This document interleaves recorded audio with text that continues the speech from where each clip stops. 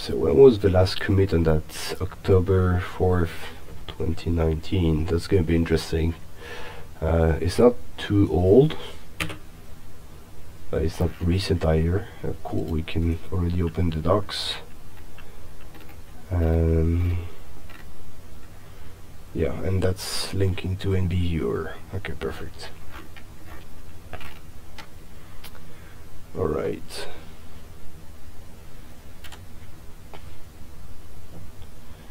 I'm not sure how punctual I should be on the starting time.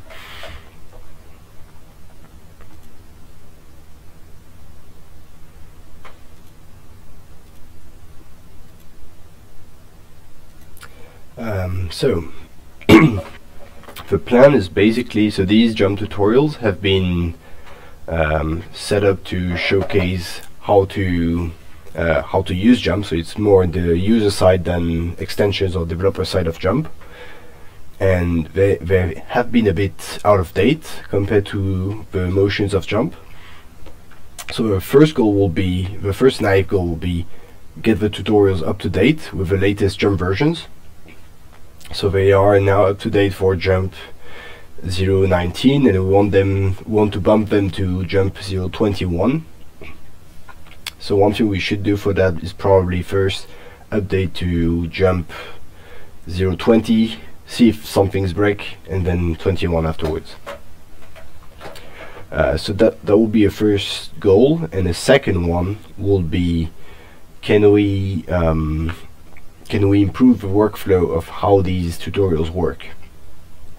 So for now we will see, you have a few things that are a bit annoying here, how we need to use them and so on. And that would be better to first have these tutorials not depend on the notebooks themselves.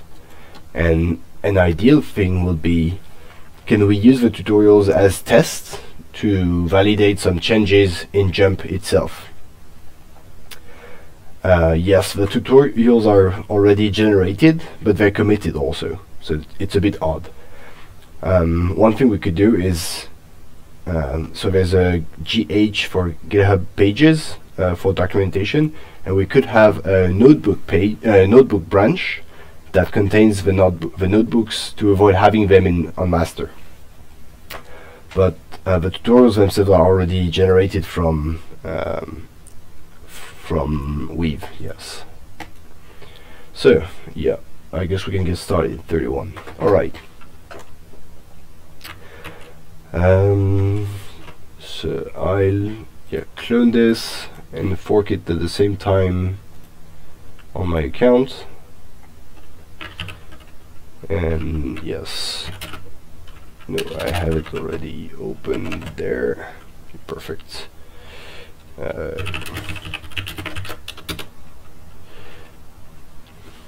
Alright, JuMP tutorials, and then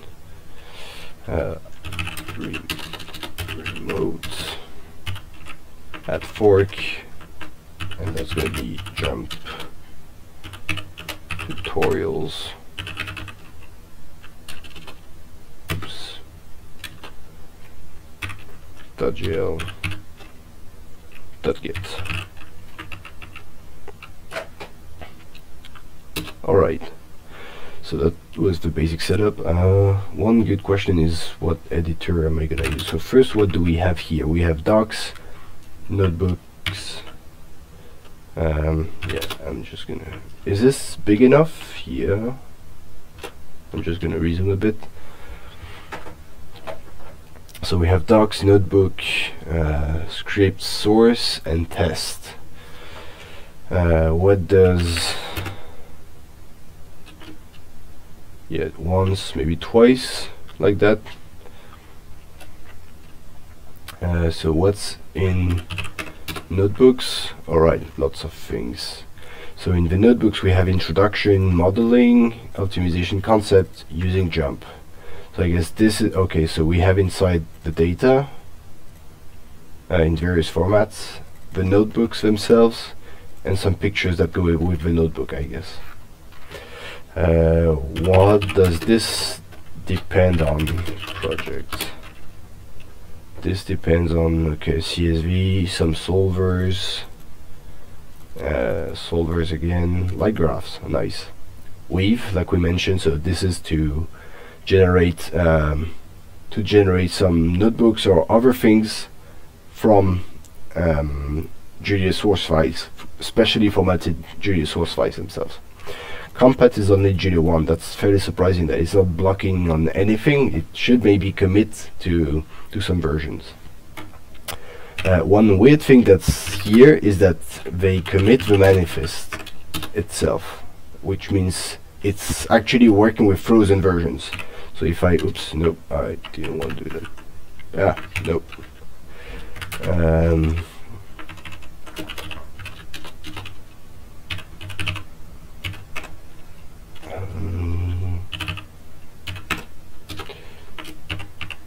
Sorry, close the window by mistake. So yeah, they do commit the manifest, which is something odd, which means that if we launch the Julia project now, this will reuse exactly the same versions as what we have here. And the weird thing is that we don't have any compat, so if we up something, it means we destroy the last version and we don't keep any breaking change or anything. Alright, so where to start? It's a good question. What do we have in script? Okay, script seems to be the actual tutorials with introduction modeling, so the same thing as we had in the notebooks, but as Julia files with corresponding data and so on. Alright, what's in source then? We just have this JuMP tutorials. Let's check what's inside. Nope, that's source JuMP tutorials. Yes, I'm gonna be a bit clumsy on my keyboard because I recently changed to a US query layout, so I'm still mistyping a lot of things. Alright, so first thing is this could be a constant, I think. So repo directory is the current directory but one step higher. Oh right, the bottom is, yeah, I might have to can I yes, I can definitely change that. I think the bottom is cut, so let's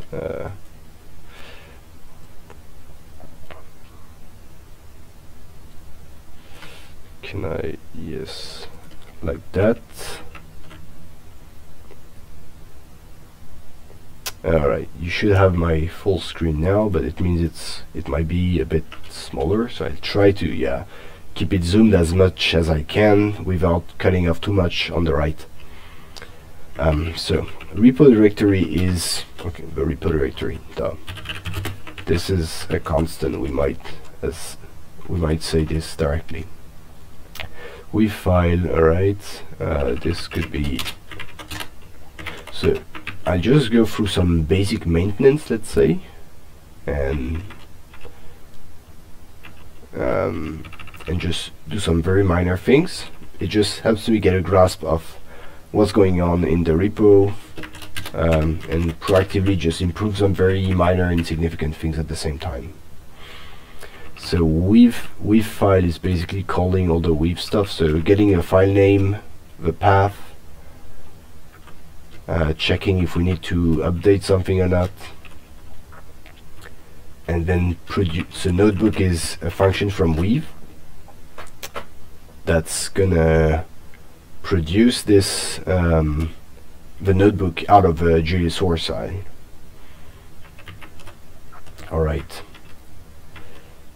the weave file is gonna do, okay, weave file is gonna just call the weave file on top. Okay, weave file on the folder is gonna weave the whole folder, so transform the whole folder of scripts into the corresponding notebooks and so on. Sorry. Yeah, I'm gonna do the same here. We're just replacing this with a tab. Alright. That's very insignificant changes, but as I said, this is just helping me grasp what's going on here and what we're doing. Weave file F, so this dash F is for force, I guess. Use which to irrespective of where, yeah, so irrespective of whether it's been modified or not. So I assume it's like a force option on it instead of calling with file. With folder with dash F again, so same thing. And with all F, so force to with all the folders. Okay, so it's not actually doing anything in the source of the repo. It's just describing what we can do, including so produce the notebooks for a given folder, for a given file, and force it or not. All right. So I guess the big part of what's going on might be in the documentation itself. Documenter, okay. Okay, using JuMP documenter JuMP tutorials.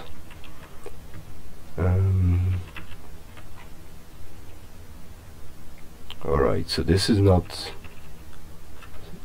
telling it to do anything. So where is the big question is, where is the magic happening? Is it in Travis? No, the docs is just producing the docs. So I guess that's why the notebooks might be committed. It might be because this is not doing anything, quote, except just producing the docs, which is not. So I don't see any command actually calling produce all the notebooks from my repo. So this means this is done manually and committed, and then the notebooks are extracted and taken into the documentation. That's my impression. Okay, no, so this is the sources for the documentation here. And future. Yes, so the goal for a CI is to build the notebook. That's a question, and yes, this will be ideal. I think this will be the best thing for the CI to build the notebooks, and so you don't have them committed, because notebooks have a lot of metadata. If we open one with a text editor, it's pretty awful to see because it has so many things. It's actually one huge block. Yes, the package, the setup could definitely be a package, and it means the JuMP tutorials will just be a repo of actual tutorials, like just the scripts testing things and nothing else. Yes, so as you see, this is a huge amount of text. So to commit that is pretty awful because you get huge diffs all the time. One thing I might do is just launch Jupyter Lab or Jupyter Notebook on the side in the notebook folder. Did I change something significant? Yes, I have a minor maintenance here. So let's Jupyter Lab here, and did it open it in the good window? Yes, perfect. So Jupyter, for those who don't know it, is at this point it's an IDE, programming developing interface that's based around notebooks, which is an interactive document mixing code and Julia 1.0. I don't have. Do I have that? Will this work? I'm not sure. So a notebook is mixing code and text and graphs, pictures and so on, and LaTeX formulas. So the advantage that you can produce some very good quality documents like this, where it's really great to see code living in an interactive environment, and it's done without too many efforts, because you just develop some cells and execute them one by one. So does this actually work here? Yes, perfect, this works. And yeah, definitely agree. It's great for presentation. It's great for interactive work, I find. There's a bit of controversy around notebooks. Some people don't like it for some reason, which I find legit, because it can be dangerous, because you're messing around with some state that's a bit hidden, and you can end up with, wait, did I define this variable? What happens if I restart the notebook? Is it still there? And so on. So yeah, that's why. So long story short, it's a great format for presenting. For tutorials, it's really ideal, but I wouldn't recommend it massively for development. Does that IDE have a Rise presentation plugin? Yes, it does.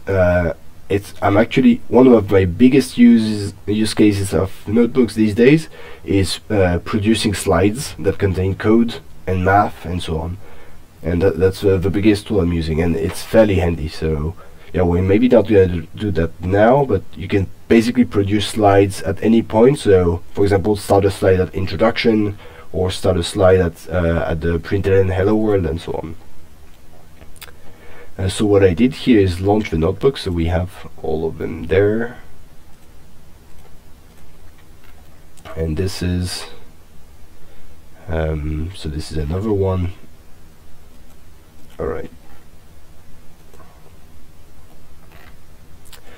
So this one is manually installing JuMP. That's fairly curious. This should maybe not be there. Plus we see the desktop of a former user. So a complete example. Okay, so these notebooks are basically walkthrough for JuMP. So how to get started with this, and this is let's say the basic one. This one is introduction to Julia with basic types, numbers, and so on. This is getting started with JuMP. So I'm not sure this is actually needed, this block. And yeah, it's basically solving the model and so on.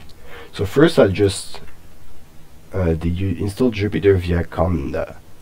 No, how did I install Jupyter? I think I installed it via pip. That's so for Jupyter Lab I installed it like this. In Julia, for some projects I do have Jupyter installed as a self-contained project, so you can actually install, if I start a new project, wait, my test, so I'm starting a new test. If I activate a new environment, I can add iJulia, and this will completely install a Jupyter notebook via Conda this time. You're right. But if you install it globally, it doesn't need to use Conda. Alright. So, getting started with JuMP. So that's the first repo, and so it's basically testing some things and showing the value, explaining how basically optimization models work. Yes, and I think now, one thing I'm wondering is, so I will try not to save that. So this is working. Oops. This is working. Just a test to see if my environment is correct and so on. I wanted to see if this is now using status. If this is now using the global environment, or if this is using my self-contained environment of the JuMP tutorials project. Yes, okay, perfect. This is using JuMP tutorials. That's great. Fantastic. So I'm not going to save that. Yes. Related question. Is JuMP a place to build bindings for fully-fledged SMT solvers? I don't know what SMT solvers are. Neither do I know what Z3 is. It might be the case. If you detail what an SMT solver is, it might be, but I'm not sure. Alright. So in the meantime, so here, one great thing is, so we're using our self-contained environment, so that's great. One thing I might do is install, yeah, I think I'm gonna do that globally. I'm gonna add iJulia to get iJulia working. Oops. On to get Jupyter working with Julia 1.4, because I just have 1.3 now. Okay, set solvers, but more general.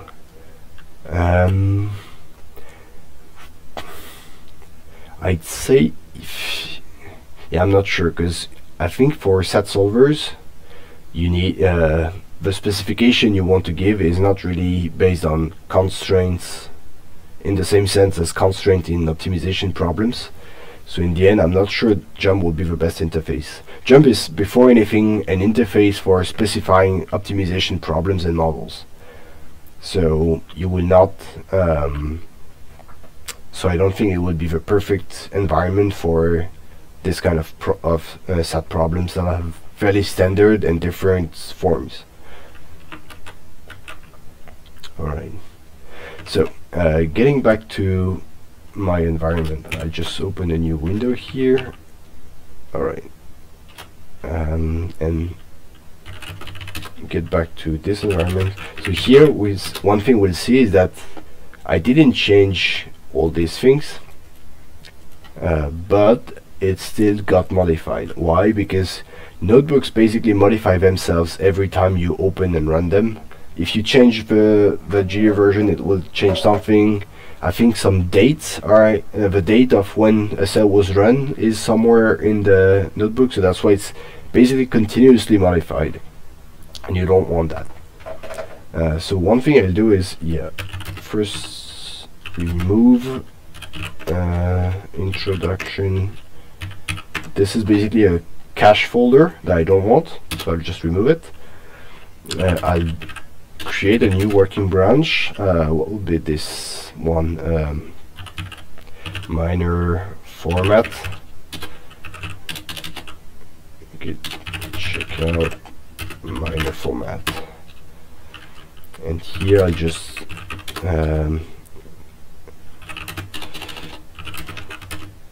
src. Nope. And that will be minor formatting and improvement. Alright, I push that. Fork. So fork is my fork remote of the repo,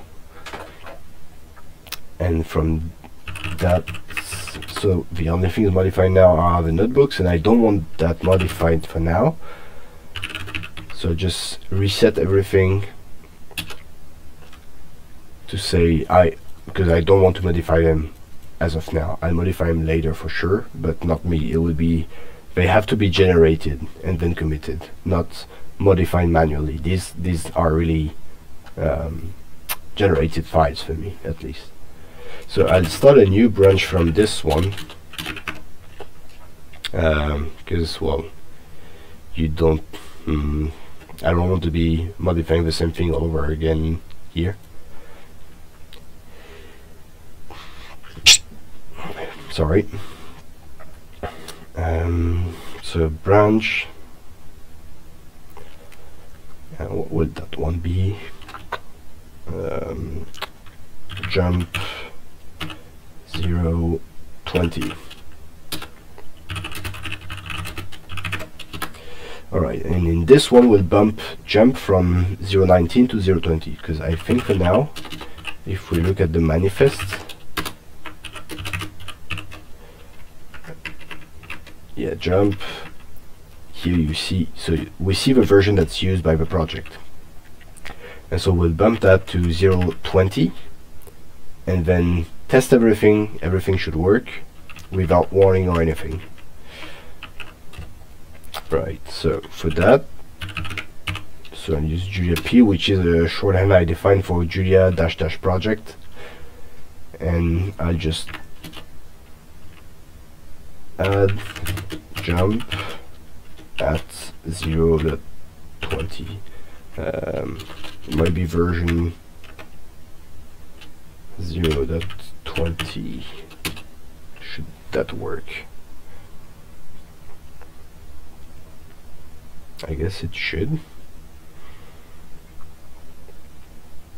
So it's checking all the packages, everything it needs to bump.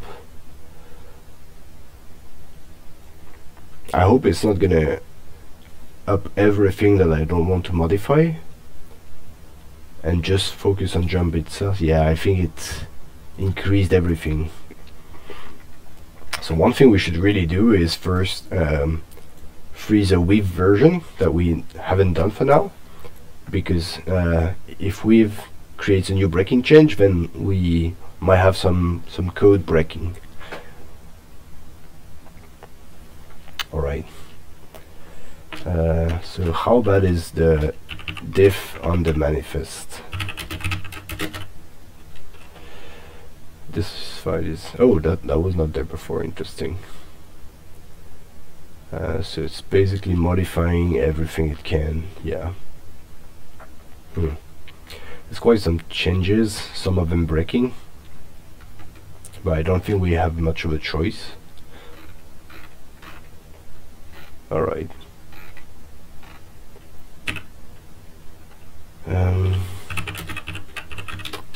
So, oh, what's the diff on the project? Interesting. I knew that there would be a diff on the manifest itself, because that was committing and freezing all the versions, but the project toml I wouldn't. Oh no, okay, it's just line ending, so I just ignore that for now. So I just commit that. Weirdly enough, yes, I will commit these two files now, just to say I did this commit and this is now over, and we'll see now if it breaks or not and fix the things one by one. So yeah, I'll add the two, and you can just set JuMP to 020 in the project toml, delete the entry in the manifest, and do package resolve. Oh, that's neat. Okay, that's interesting. Yeah, I might do that then, because I think this might be a bit too noisy what I just did. All right.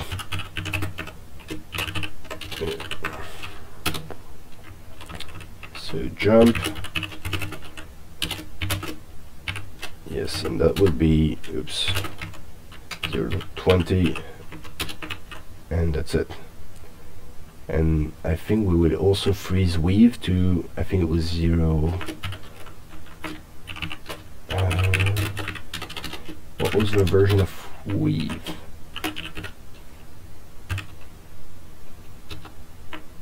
How come it's not there? Yeah, yeah, here. 0.9. Okay, so we'll freeze weave to 0.9. All right. And then you said let's remove that. So let's remove JuMP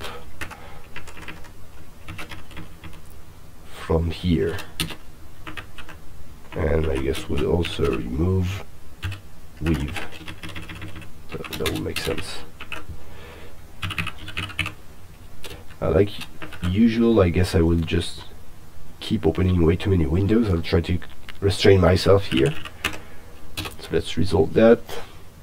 Whoops. Color types. Okay. Huh. Why? Instantiate first.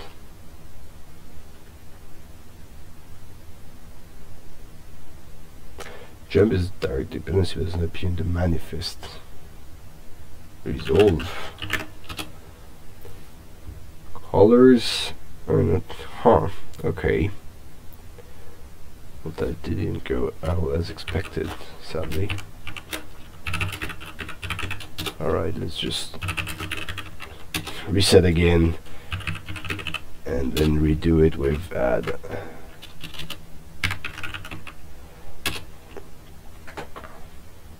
Sorry about that delay. In the meantime, so yeah, I guess I'll keep the Jupyter server here, not touch it. That I don't need. Alright, so I upped everything. What's the status now? Weave JuMP, okay. So again, I just I add the compat now.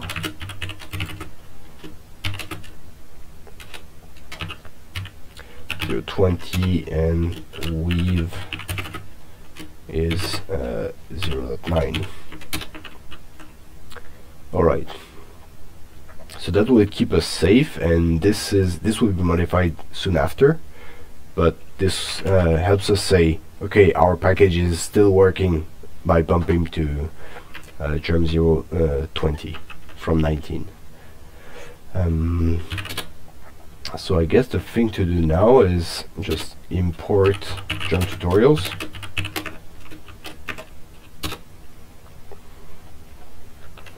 Which will pre-compile the few functions we have. It's not too many. And from that we'll be able to generate eval in closed module markdown.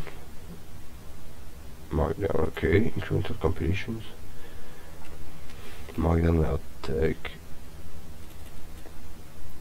Oh, weave is overwriting a method from markdown. That's interesting. Well, it doesn't seem to be in our package, so we won't worry too much about that for now. So JuMP tutorials, and then we have the different functions, and what we wanted is weave all, which will actually generate the whole thing. What we can do though is maybe try to include the scripts directly. Let's see one of them. The introduction to Julia. Okay. Is this one doing anything at all? Not really. There's not test or anything. Nope. Alright, then maybe a more advanced, like getting started with JuMP. And we're showing values, but interesting. We should maybe be testing the values and showing them at the same time. But I think the JuMP tutorial was saying something about that. Yes. Notes. No, adding a new tutorial. Add test. Add the file generated inside the test folder to the run test.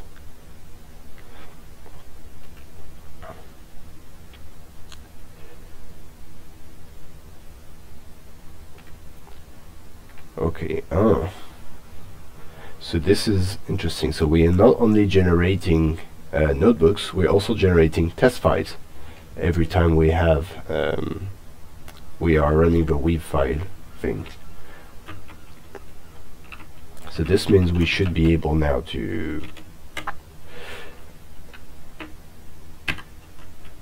run, include. So include, so it's in the test files directly, yes. Introduction and introduction to Julia. And we'll see afterwards what this file does.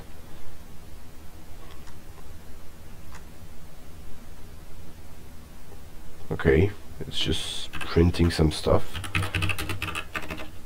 Introduction to Julia. Well, it's not testing much, mostly printing things like the initial notebook.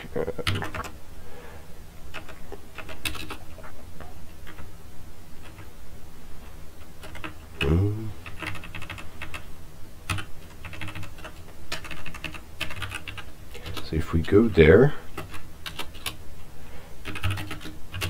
is there actually some tests running? Nope. And here? Ah, yeah, okay. So there are some tests, for example, in run test itself. Okay.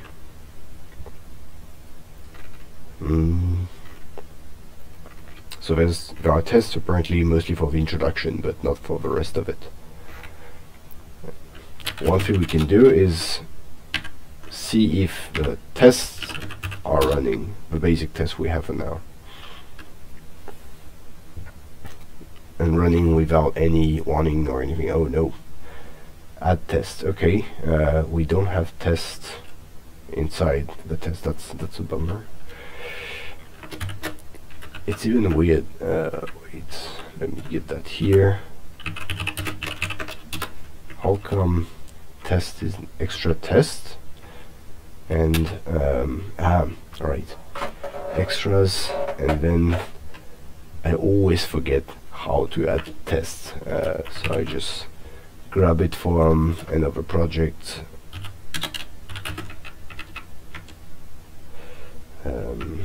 CD. Oh, sorry, wrong window. I'll keep it there. So what do I have? Convex hull project. Targets, right. I always systematically forget that. Targets, test, and then we have just test. I know there's a new way of doing this. I just don't use it that much. But yeah, basically you say we need extra things for this package when we're not running it normally, and this extra test is used only in the case when we're doing the task of testing the package. Alright, let's test now. This should work. Alright, hello world, sounds good. Nope, no random. Okay, well that's an easy fix. I guess this was done maybe with Julia 07 or anything, because before it was not needed to specify that you required some standard library packages. Now you do, so you basically need to add random. Sorry. So now we added random. Let's relaunch this.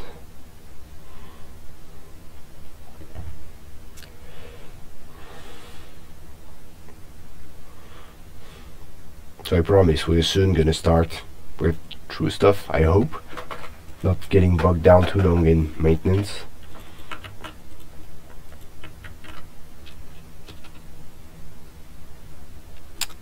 Alright.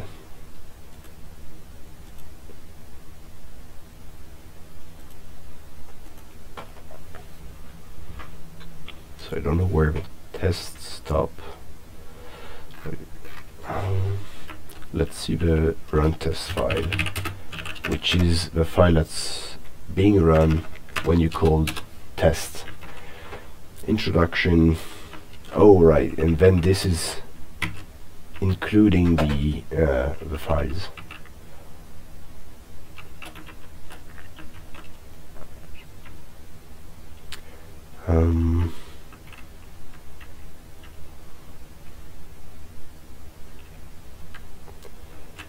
So we stopped at introduction more or less. This is freezing for quite a long time.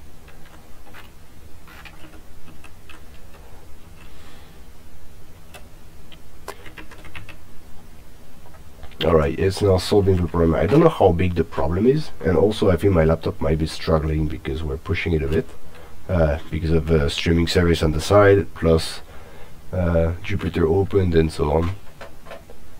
Yeah, I might actually close Jupyter for now. Alright, so it now solved the problem of the second one. It should maybe specify which test set is being run, but well, it's not too bad.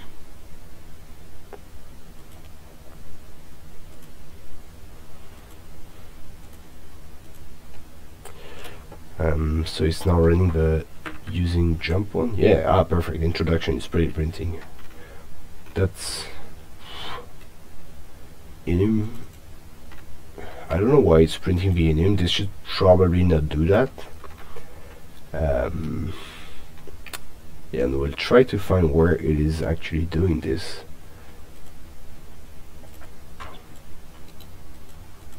Is it showing the enum or something?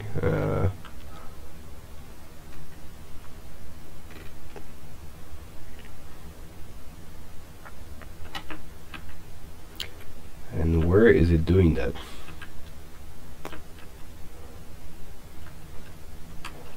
So it's before the end of the introduction, so it might be there. Include introduction, solvers, and solution. Yeah, probably.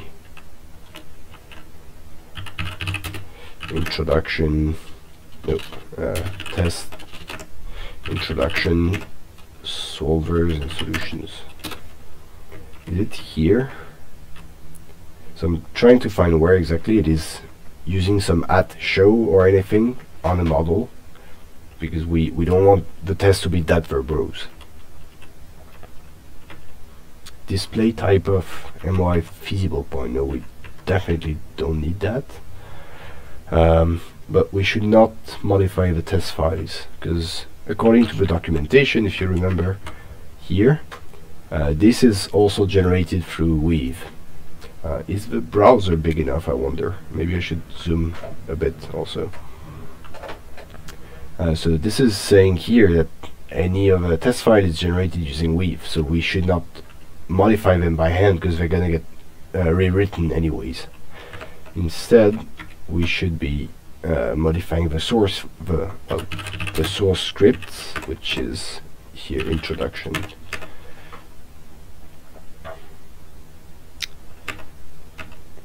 So, and that was there. So that's the whole explanation, what is optimization and so on. And right, okay. I think we need that. So we need this verbose printing, because this is not only for the test, this is also for the notebooks themselves, and it might add value in the notebook to see what are the different MY statuses and so on. Okay. You can view the different termination status below by referring to the dark search for checking possible types. Okay, I see now. So that's why we have this verbose thing in the test. Alright, so how the test doing? Oh, one error, interesting. Okay, same thing. So exactly the same as random, we need statistics, and it's not being added. Before going any further, I'm also going to add linear algebra, which is also in the standard library and will very likely be needed at some point. So we're doing applied math. I assume algebra might be useful. So before rerunning my test, I'm just going to add these two to the project. They should have been there from the beginning, I think. All right. So that's gonna get rerun. So the tests, if I understand the doc correctly, are basically a variant of the initial script without all the comments and with some tests added. Okay, yeah, no, it's not actually testing anything. It's just running and checking that it does not have any error. To check if the results produced are correct, add your own test below the include function using the add test. Okay, so you need to add test as in proper testing functionalities yourself, which we'll not be doing because this is not a 10 hours marathon stream. So again, to recap, what we're doing here is we're trying to see if we can up the project from JuMP 19 to JuMP 20 without breaking anything.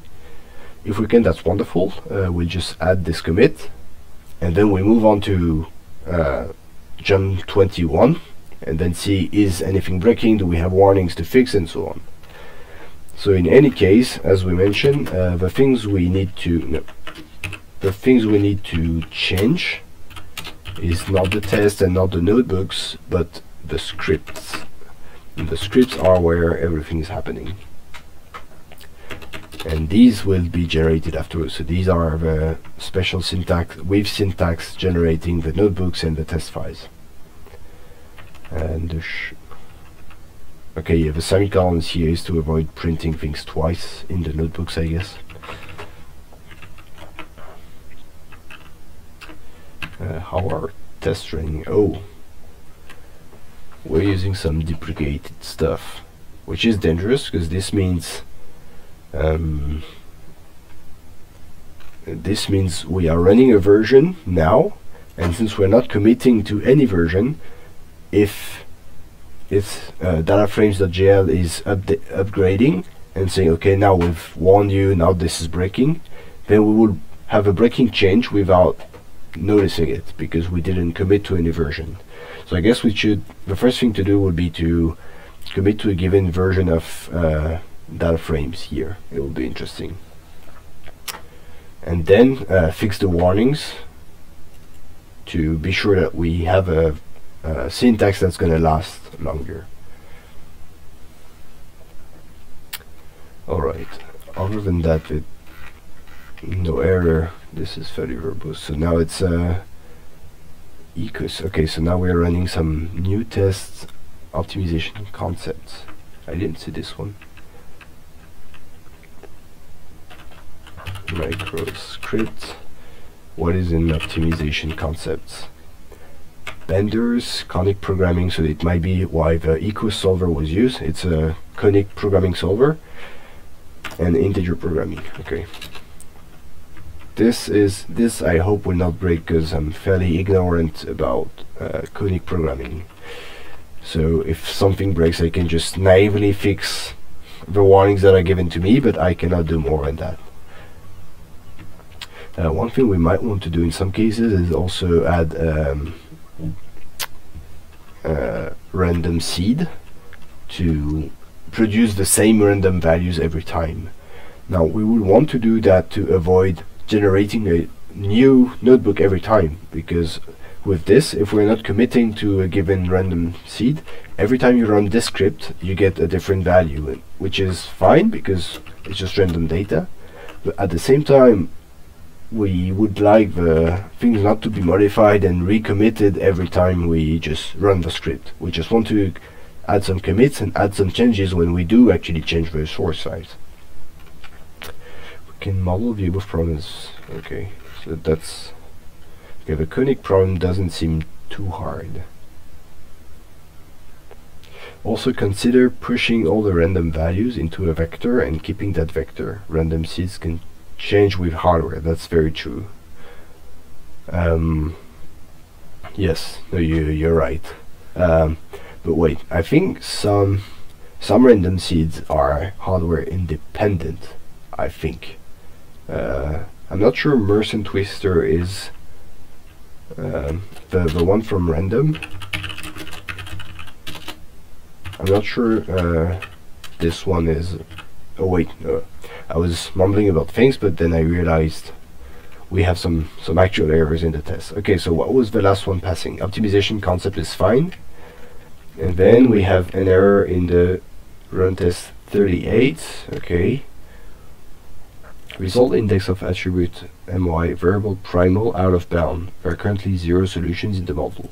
Okay, so this is a fairly complex error to say we're trying to get information out of the model which has not been solved. It means yeah, we probably did some things in the wrong order. So 38 in run test, micro test 38 modeling examples. So it might be in the Sudoku one.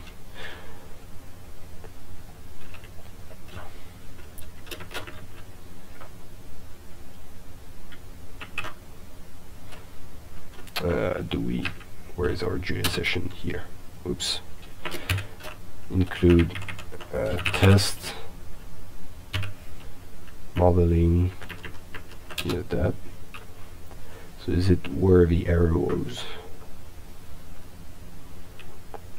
At the same time, I will check what is actually in this modeling Sudoku.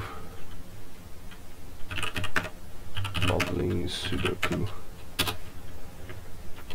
Okay, it's yeah, it's using integer optimization for a Sudoku solver.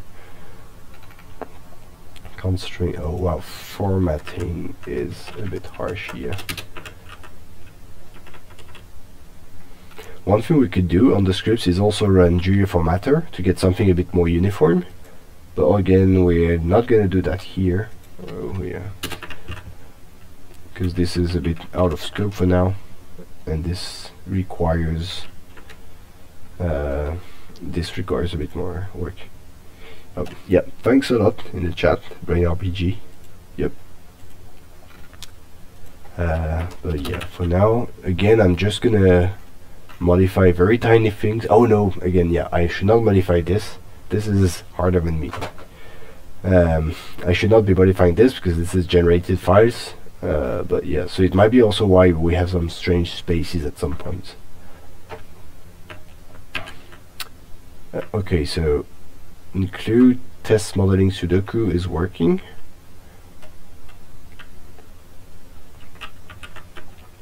So it means it was not that.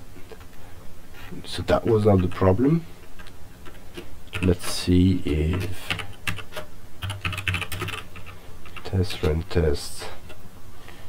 Okay, so it's in this test set, but it was not. This was not the problem.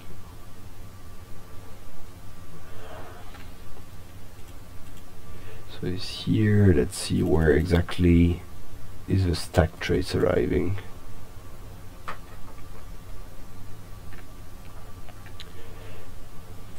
Modeling power systems here. Okay.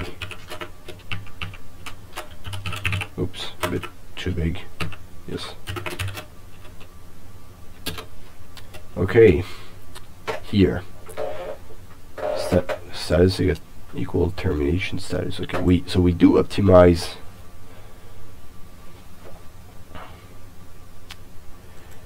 We do optimize our model. Oh, yeah. I think accessing either accessing the value or of a variable or accessing the objective value is undefined or throws an error if you don't actually have a value here, which makes sense. If you haven't solved your problem, you don't get a value out of your variable. Same thing, you don't get an objective value. Or if your model is infeasible, or if it's nearly solved, or if it's stalled, or if it's some special status that's not optimized completely with an optimal solution, then all these things, so objective value and value of variables, are ill-defined. So that's why it's throwing an error. And this is for variable primal, so it thinks it's we're accessing a variable that's not. We're accessing the value of the optimal solution for a variable when the termination status is not optimal. So I think the behavior before was none, so NaN for not a number in that case, but it might have changed. So this is we're in the file test modeling power systems here. So this means this is something to modify in the source file script. So it's modeling power systems. Well, actually, we should maybe look at it in the notebook to see a pretty format of it, and also play a bit with it, see if it works. In this cell, we create function solved, which solves the conflict dispatch. Okay. So was it this one? Yes, it was here. Okay. Oh, sorry. So this should maybe check here if the status. Oh no! Wait, it was not this one. It was another one where the status was first computed. Yes, here. I think.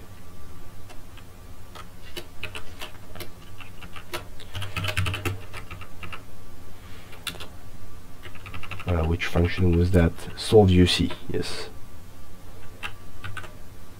And that's Yes, that's this one. So unit so that's a unit commitment problem, which is fairly standard in power systems. And so here the only thing we want to modify is get the status. If the status is optimal, then return that as usual. Otherwise, return something that makes sense. So I guess this will be the status, and then the zeros with the size of G. 0 here, I guess 0 everywhere.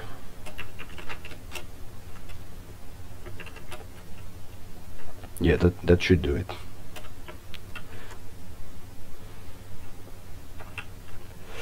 Alright, so that would be, no, that was here.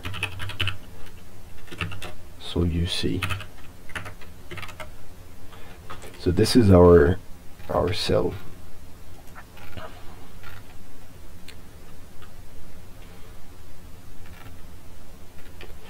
I'm just checking if we're solving the thing several times, but it doesn't seem to be so. Let's check the notebooks for that. Do we have? Yes. So not introduction, it was in modeling. Yes, modeling, and then power systems.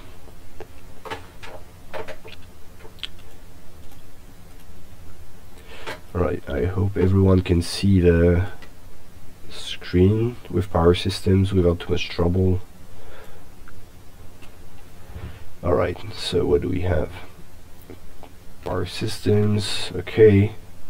So we have, it seems that we have only one example of dispatch or commitment problem.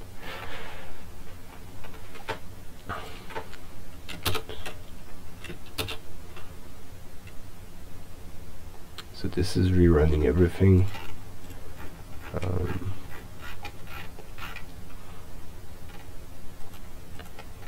So solve the economic dispatch, that should be fine. So this one was not erroring or anything.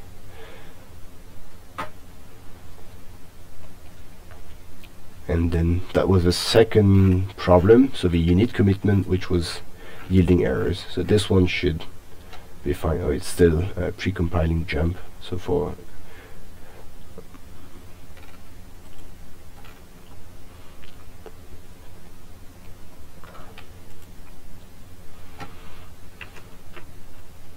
we also have lots of training white spaces, but again, I'm gonna resist my urge to reformat everything because these are generated files. Why not? When it doesn't bring anything to modify them. Alright, I don't know why it's taking quite a bit here. But in any case, the thing to modify will be, so that should stay roughly the same, I hope. Sol 80 in place.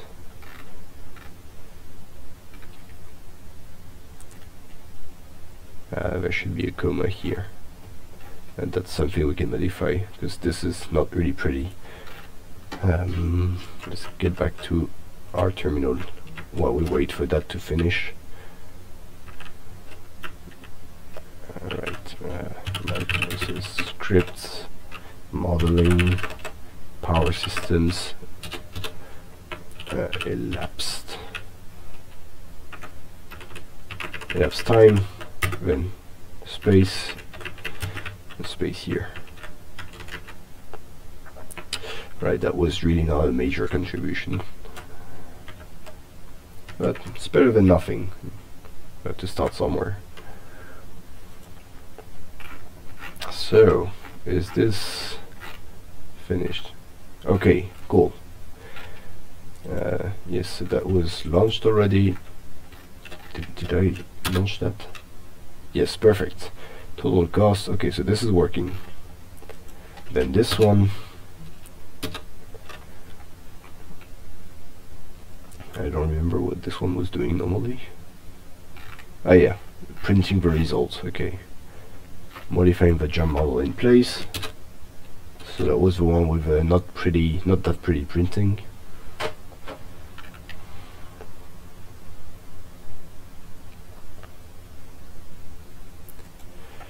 Okay, perfect, that's working. And then the mount, so that's still formatting the results to analyze what's going on.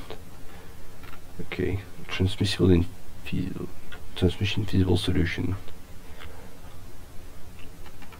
Okay, unit commitment, that's what's of interest to us. So this one was the one erroring, so it should still error. Okay, not here. Okay, no, that's actually, so it was calling it here once, and now it's calling it here. Yes, perfect. And yeah, because what was done is checking here if the status is optimal or not. Oh, the formatting is not really pretty either. We'll change that in the source afterwards. So if status is optimal, do this. Otherwise print that. But the problem is we are requesting the values before. So the check should actually happen here. So we'll try to fix it here. We won't commit that. If it works, we will actually change the actual source file. So if status is my optimal, yes, optimal, oops.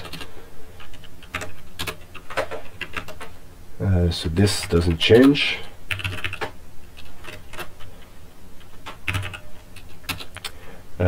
Now we'll actually, so this is the happy path, we'll put it last. So that's the normal case. And if different from optimal, then so we'll return the same shape, meaning the same values, to avoid type instability, just as good practice. But here we need zeros of length. Oops, that. So that's going to be 0, WF minus 0. So these values won't actually make sense. We could also use nans, I guess, to keep the convention of before, of former JuMP versions. So here,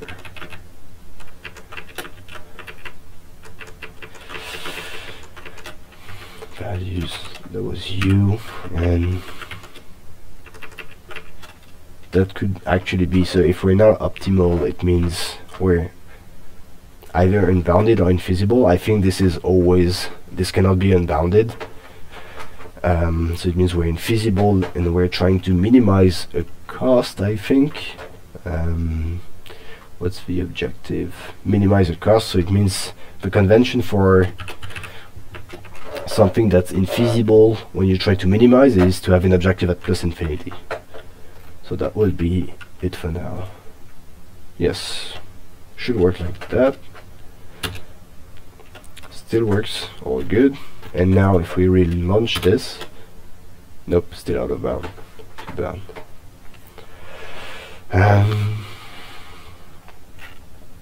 Are we still computing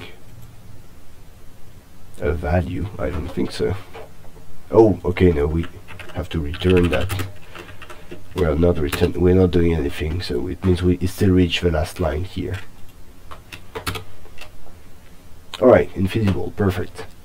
So it's just printing infeasible for one case. Great. I think we'll take a break for now. I need to get some water. I'm a bit dehydrated. But yeah, afterwards we'll keep going. So fix this one and then keep going on the other test and see if we have some other things to fix, at least for JuMP 020.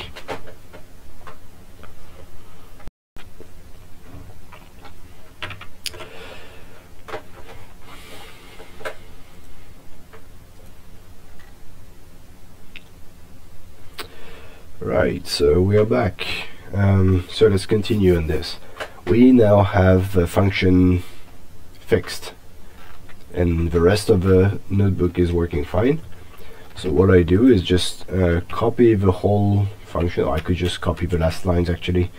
This is the only thing I actually modified. So status, check the status first and then return something according to what the status is. So getting back to my terminal, I had this open somewhere. Yes, here. That's here. Reload file.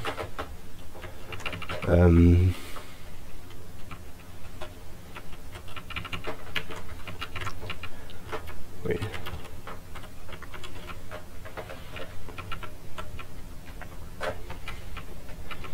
So that was this function, yes. All right.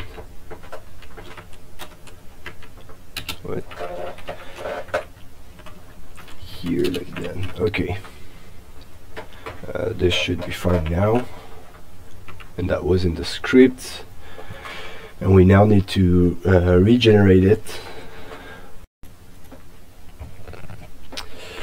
All right. I'm not sure. Yeah.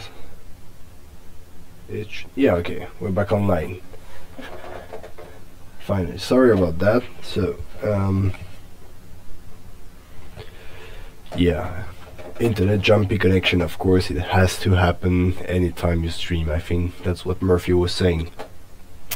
So we are back to it. We now have something working on the notebook, which means we could add it to the script, and it means now we can get back to the initial module, so JuMP tutorials, and we can weave the file. So weave file, and then we give a path, which is script modeling. So it means that's neat here because we don't need to modify anything except the file that we actually worked on, which was power systems. So the rest will not be modified or anything. Oh. Oops, we do need a file path and something else. What is it? Folder file, okay. So folder is this. Yeah, this, and file is that.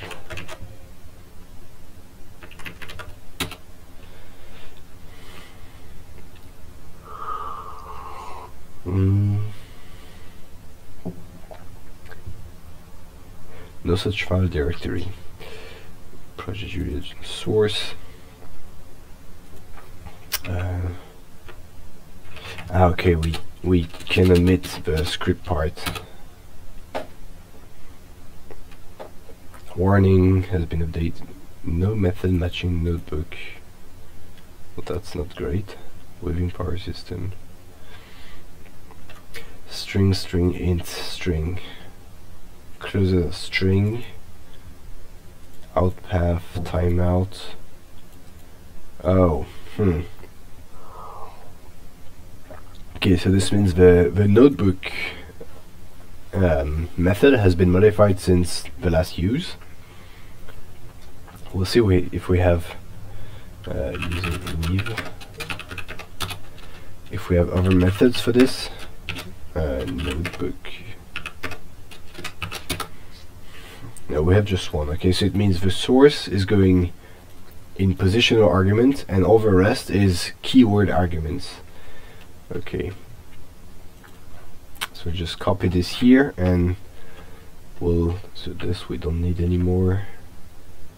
So the problem is now in the source of JuMP tutorials here. Oh, sorry, I didn't have the chat. If you have questions in the chat, don't hesitate. I didn't have it on, so I'm not sure if it cut between the different cuts of the stream or not. If it did, sorry.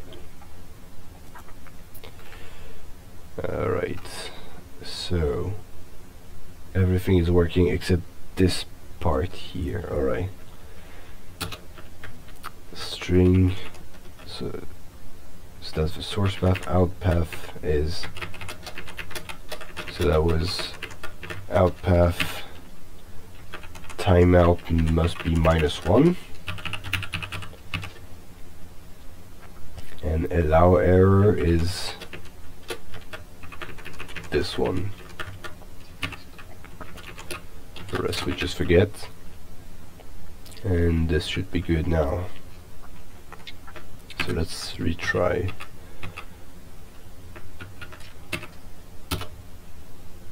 No, if alright, we need to reload that because we changed the source. Import JuMP tutorials. So compilation is still broken for some reason. And then with this, okay, we don't get the error directly. It's good news. Has been updated. Okay, no, what do you want? MB convert.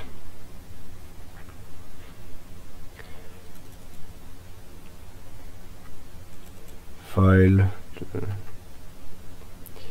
Okay, I'm not sure what kind of error we're getting now. No such kernel named Julia 1.4. Okay. Really? Where are the kernels located? I'm not sure if we have some Jupyter experts in the chat. Config Jupyter. Nope. Jupyter, yep. And config.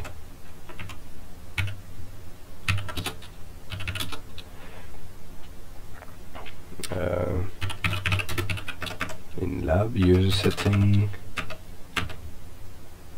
settings. No, not that. No. So not user settings, workspaces, lab. What's that?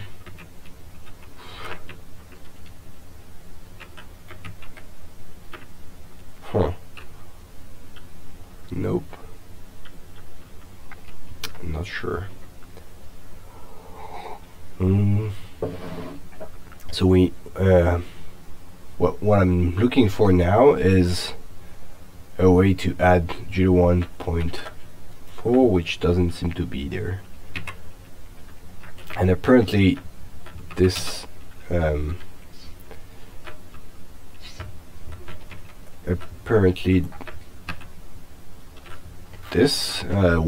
Weave is looking for a convention of you need to call Julia 1.4 1.4. Where am I? Okay. Let's see. Do I? Yes. No, I don't have 1.3. Curiously, I thought I did add. So I'm now in Julia 1.4, and I did add iJulia. Alright, but I think I need to activate it. So, and this will download anything we need from iJulia. Okay, I did add the package, but I did not activate it, and so Julia was not registered with Jupyter yet. So if I now do Julia.notebook, this will now launch a notebook with Julia 1.4, I think. And yes, I'm getting exactly that with anything I need. Alright. Yeah, let's quit that for now. So if I now restart it, I might have no such kernel named Julia 1.4. I guess I might have to restart this again. Yes. Oh, no, that was import JuMP tutorials.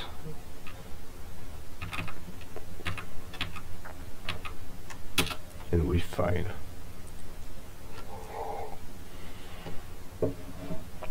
Okay.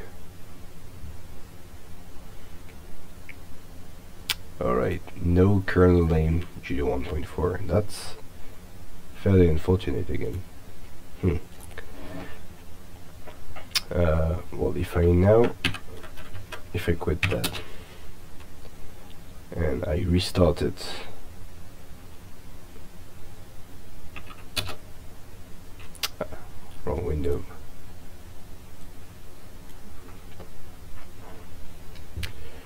Do I now have Julia 1.4 in the new, if I do a new notebook? Still not. That's odd. Okay. How do I fix that?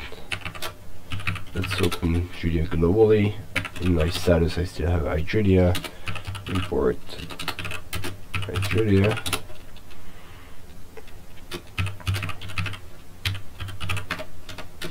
I think this should work somehow.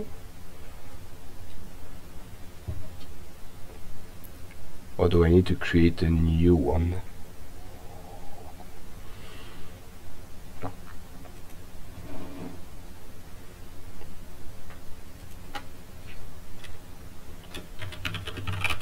So if I'm now here, what's the version?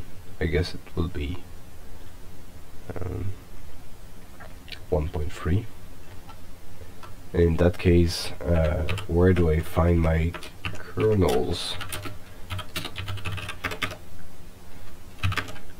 No, still not Jupyter here. Local, I think.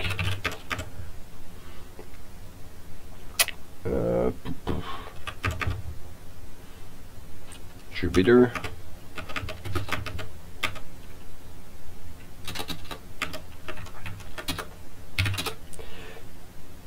Notebook secret. I'm not sure I should show notebook secret. Definitely not NPX kernels. All right.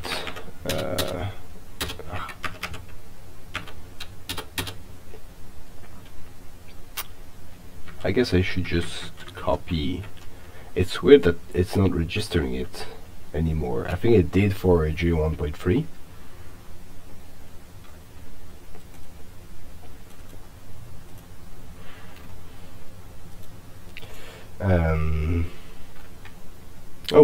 Thanks, Calator. So this is not working for still a very mysterious reason. What I could do is just copy kernels 1.3 to kernels 1.4, Julia 1.4, and modify, manually the entries. Alright, so we still need Julia 1.4.0, I think. 1.4. Start off by yes.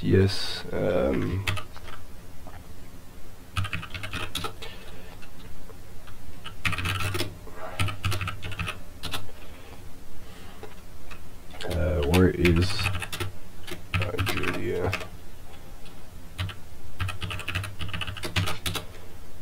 It's in this one.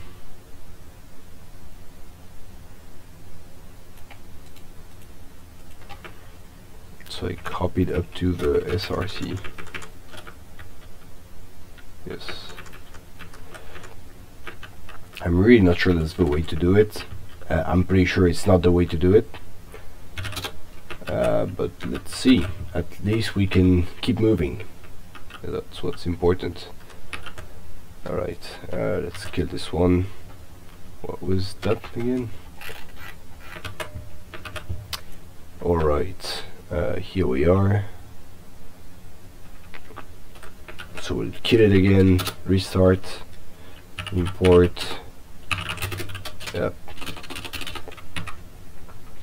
No, not iJulia. We want JuMP tutorials.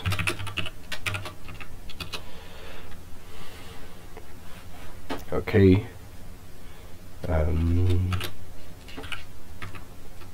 Alright, let's see if we can make it work.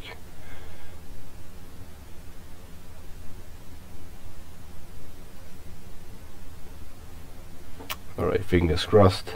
If it doesn't work, I think we can keep it for later, because this is not essential. I'm basically just looking around trying to find a solution. It's not very interesting. The biggest thing might be to just get the notebooks working, the scripts working, sorry, and then we'll update everything afterwards.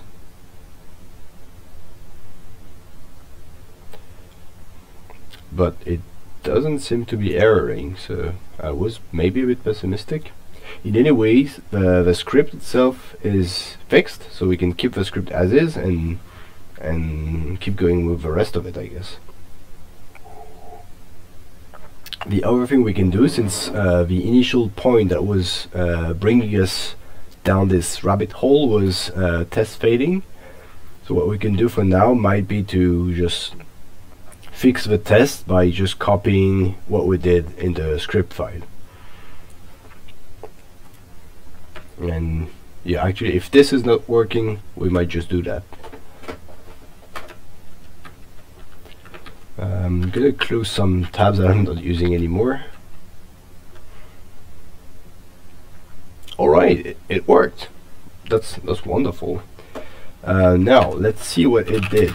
What do we have in status that's modified? So we now modified manifest and project. Okay, what's modified in project? We didn't. Yeah, we added compat test. Okay, yeah, that was the early fixing. Maybe we should do one commit with project and manifest first to get that out of the way, and saying we have this and we just modified versions. Commit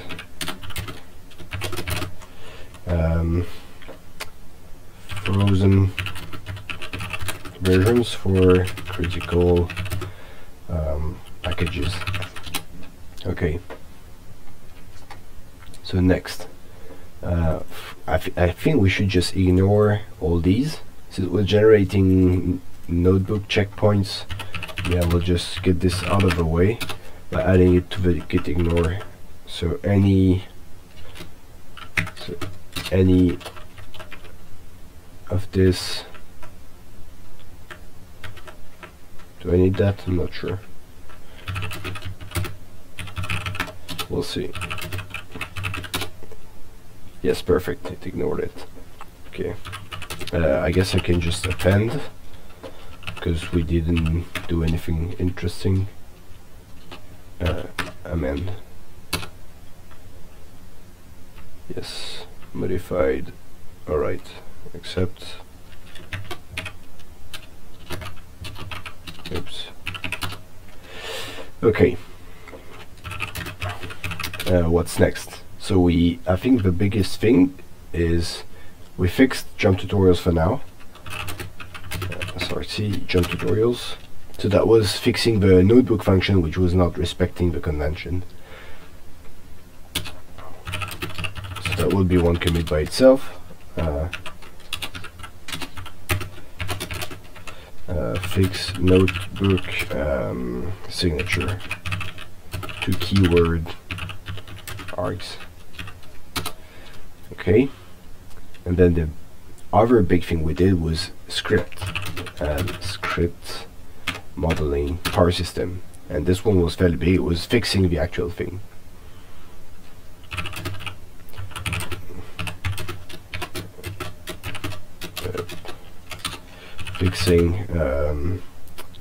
Fixing status verification in unit commitment. Okay, and we modified. Did we modify test modeling Sudoku? Modeling Sudoku. Right, we did some formatting that we should not have done here, and we did modify test modeling power systems. Yeah, we did modify this because it was generated by the source. That's perfect. Good. Again, I'm really not sure we should have this committed, but we kind of need it for a test, I think. Okay.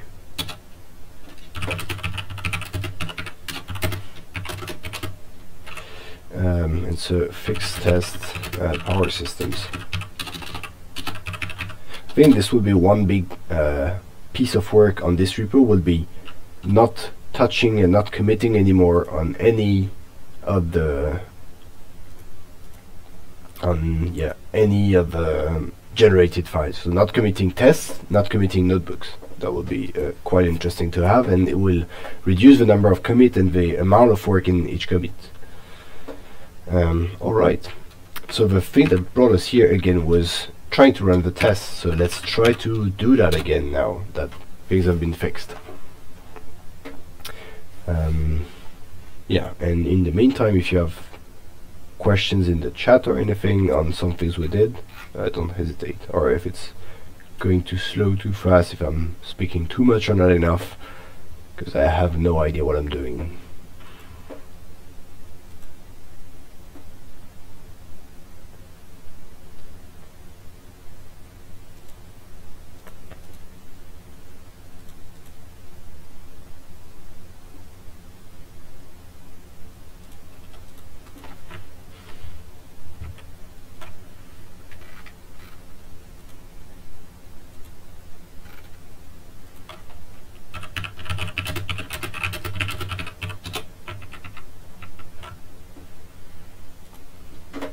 So up to now this was just the basics, so we already run this. This would have been worrying if we had broken any of the other things without touching them. That would have been quite some trouble.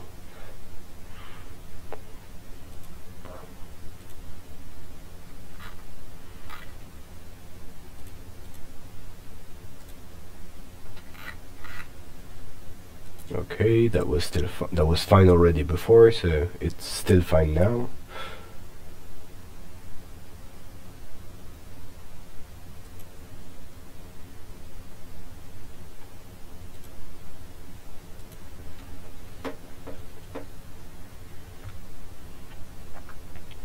We should maybe have println before this and that. I don't know. This looks very ugly.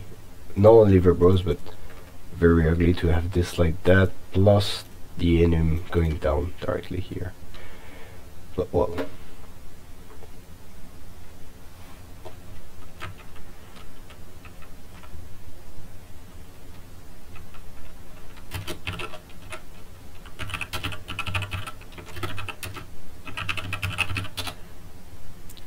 Oh, I was wondering what I was seeing. Okay, this is an optimization problem that that was presenting at JuliaCon and JuMP Dev, I think, of finding the minimum number of nationalities to get access to all countries, all possible countries, and so you have a solution of which passports to get. Warning, that's interesting. Set coefficient is deprecated. Use set normalized coefficient instead. So this will be one thing to fix in one of the notebooks. Working with data files. Yes, perfect.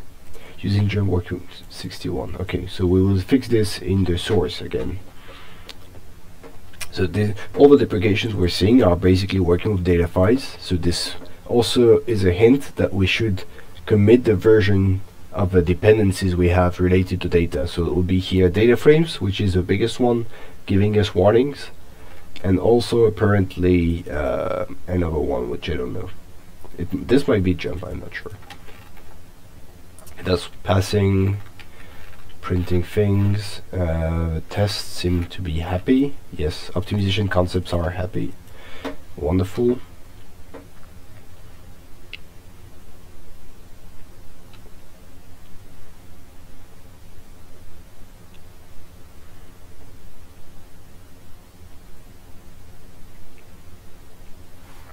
So in the meantime, while the tests are running, maybe I can, we didn't have anything. Yes, I think we can just git reset the rest of it. No. We can add, git add, we can add this notebook because we regenerated it. Commit, fixing power system notebook. And then the rest of it, which is actually just this file that we naively modify without needing it or being able to modify it alone. This one will just reset it. Okay, now we have a clean workspace. actually push all this fork jump to jump 020. Okay, we seem to be doing great for now. And we said that we wanted to fix the warnings in the data part. Maybe this should be, this is just warning, so maybe we should keep it for another PR, so another branch, and keep this one, so the jump 020, just for fixing things, really fixing things for jump 020, which is actually what we did with the power system part. Alright. I'm not sure how good the sound is on your side. I have no idea. So if this is too loud, not loud enough, just let me know in the chat.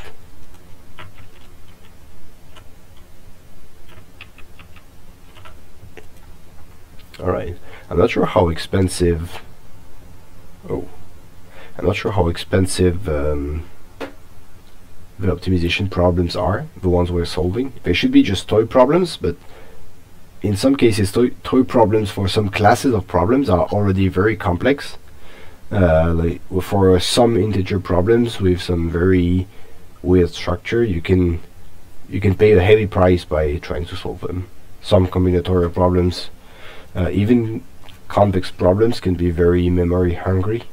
So yeah, in some cases you might get stuck on a standard laptop like the one I have, especially while streaming at the same time and recording a video.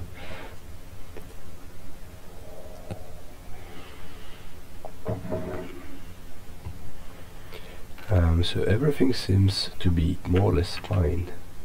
One thing I could do in the meantime, nothing has been okay, so I'll add branch warning data, and this will be our branch for fixing all the warnings on the working with data part. What is all this? SVG. Okay, we really don't need to print. Okay, it shouldn't be printed for sure. But what is it? What it is, sorry, is the graph represented in a descriptive DSL for SVGs or for graphics. So in the notebooks these will appear as plots, not as text like that. Okay, perfect, we have the test passing. So this is great. This means the jump 20 is ready to be ready to be merged. What we can do in the meantime is tackle the warning data. Warning. Yeah, I think I will do all the PRs at the same time. The JuMP folks might not like me for that. Sorry. But I don't think this would bring any value to do this now. So warning data will now tackle all the first part of... No, not this one. I don't use any of the plotting packages enough to be helping a lot on this. But all these warnings are all in the working with data section, and all these we can actually fix ourselves. So that will be scripts and work using JuMP and working with data. Yeah, I think that this one, yes. Data frames. I think this is already added.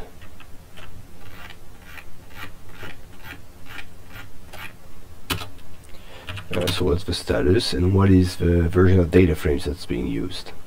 020. Okay, first thing is we'll commit that to our project file.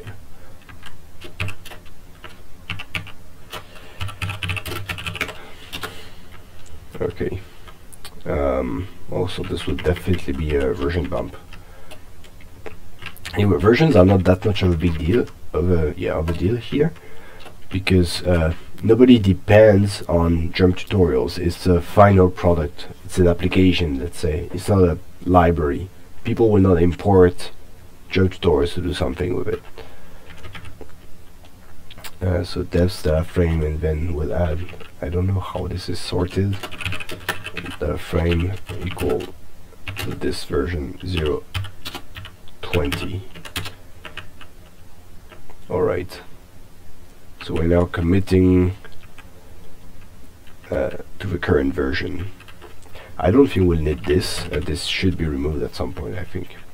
What is a data frame? Okay, so this is, oh yeah, this should also maybe be committed 0.6. I don't know. I don't think these are moving that much.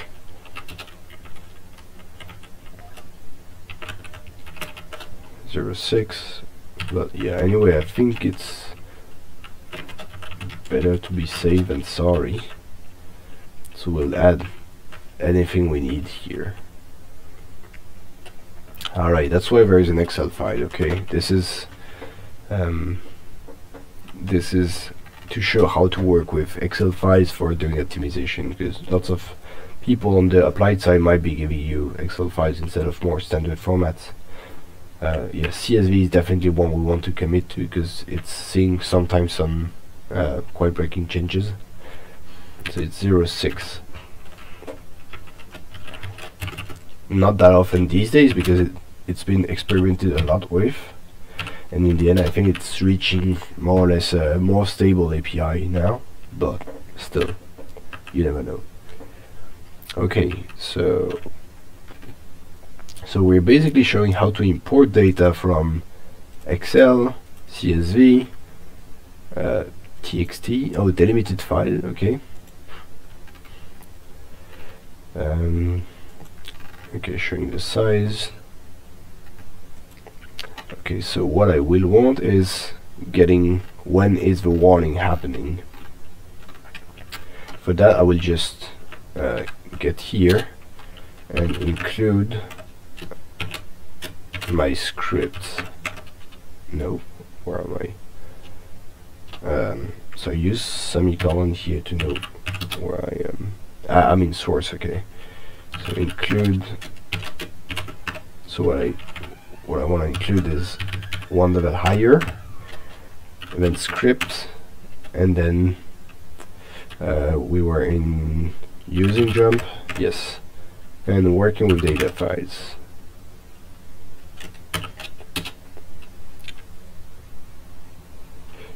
Compat not listed in depths or oh, I think yes. Oh, instead of frames. Okay, that's the danger of manually editing things.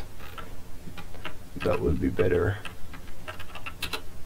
Okay, perfect.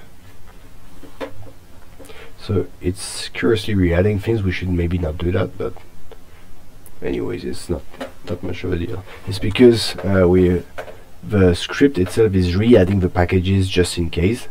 I guess it's for people to understand that to load Excel files, you need this data. Huh. Alright, I see. So the problem here is that it's not using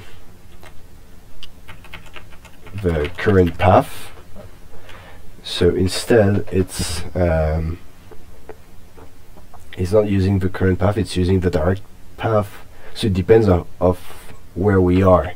It means if I now change the directory, I just test my hypothesis here, that if I go to scripts, using JuMP, and I have this, if I now re-include the file, this will now work. So this means it depends on where you call the script from, and that's not something we would want. So instead, I guess we will use the current path here.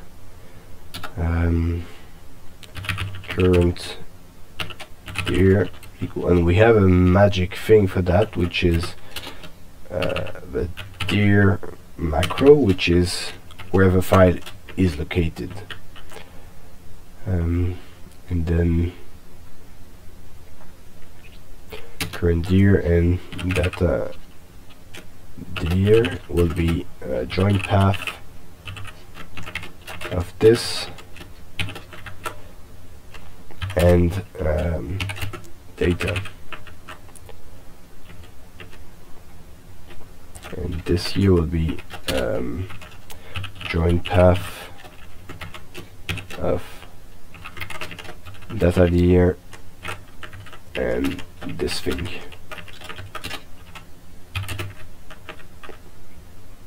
Okay. Same thing for the CSV.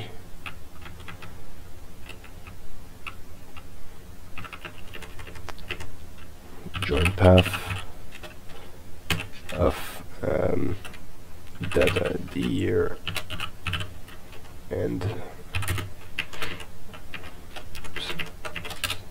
Star Wars. We have a Star Wars file. I didn't know that. Oh.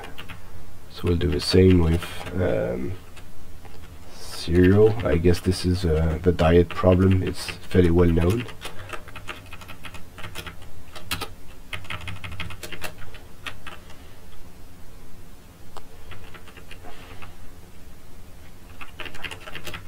I feel like there should be a way to automate that, but I don't see exactly how. Join path and then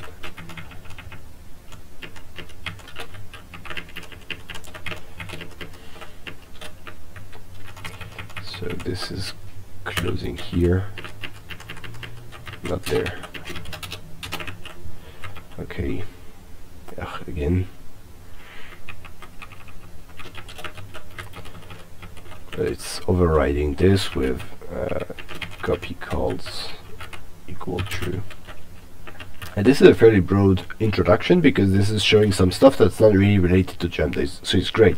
It's working with data for preparing a problem to be solved by JuMP or equivalent systems. So I hope we're not loading any more data there. No, great.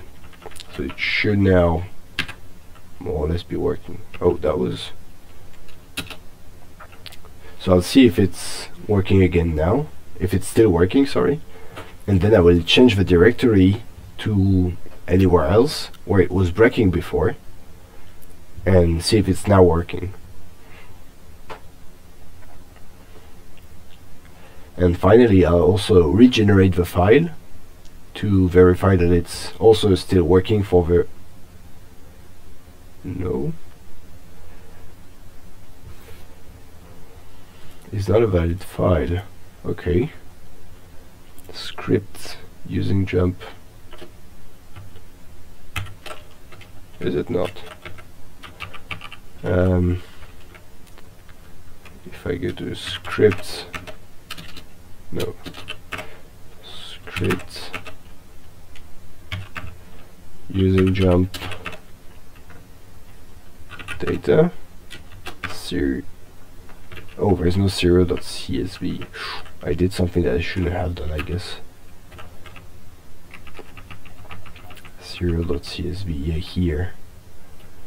Oh, it's not text, yes. Now this should be working. No. Oh, I also did that somewhere else. txt. Now. Okay, working. So now again I'll go back to another folder because it was failing before if you were not in the same folder as the file. With a fix of adding the current directory, which is the directory of a file and not the directory of a Juliet session, this should now be working. I hope. I'll check the specification of dir. Explain to a string with absolute path of a directory of a file containing the macro call. Return the current working directory if run from the REPL. Okay, so I hope this works. Oh no, we went up by one folder, so it's now in this. No. Data. Oh, that where is this one? Oh, the passport problem. We skipped that somehow. Passport.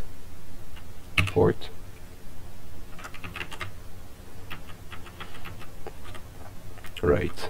So this one is also joint path of year and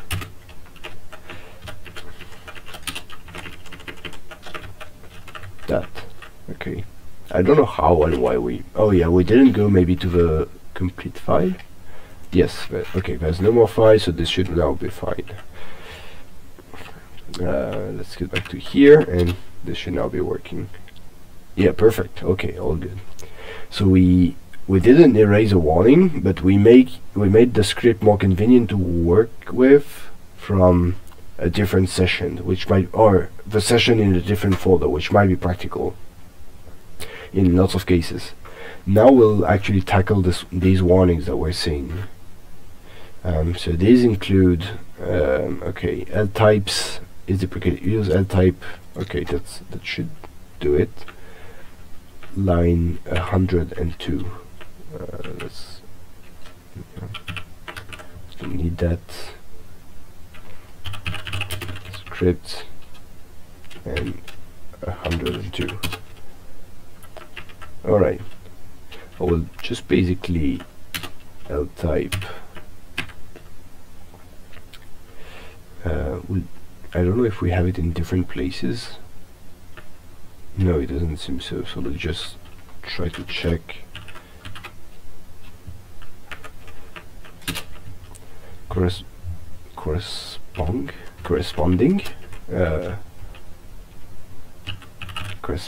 I guess.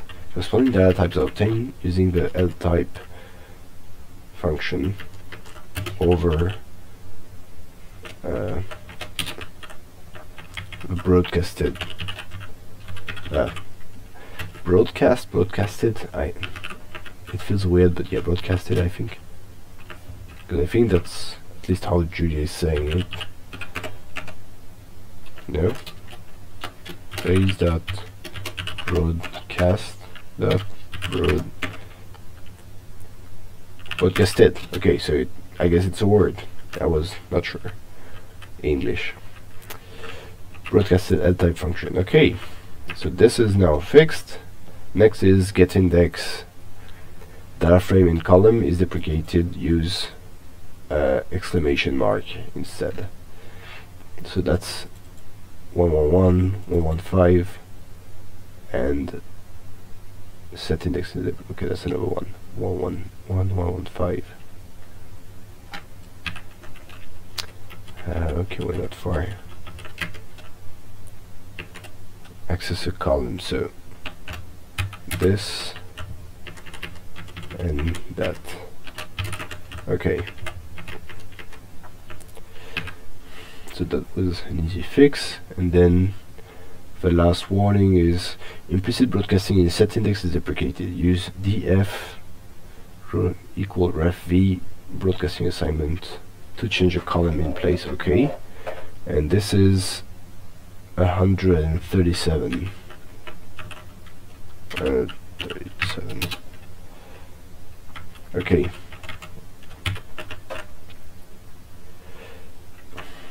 And this was only there.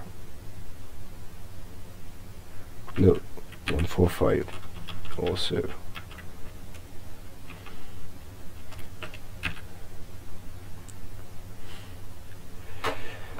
In the future, column names in source and targets will have to match. Oh, and they don't. So I guess for that we'll have to see what the Excel names are, because they don't seem to match for now. Yeah, well, I think we'll do that now, because otherwise we'll just forget it.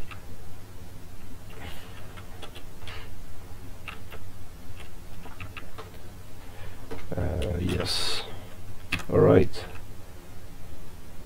So for this I will need to go back to the where am I? I'm in script already.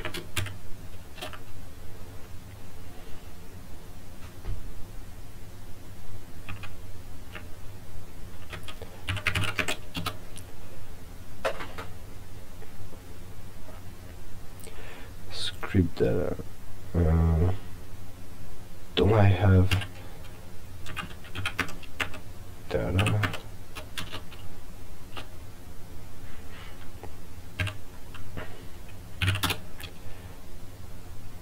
Wait, how come I don't have the data folder? Script using JuMP data. Okay, I think I'm in. No, yeah, I need to be in using JuMP. Sorry.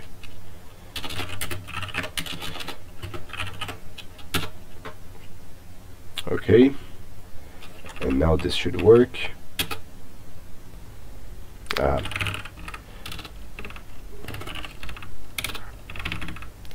Refixing it, and then okay, now we have it. Okay, and we do have names, so it means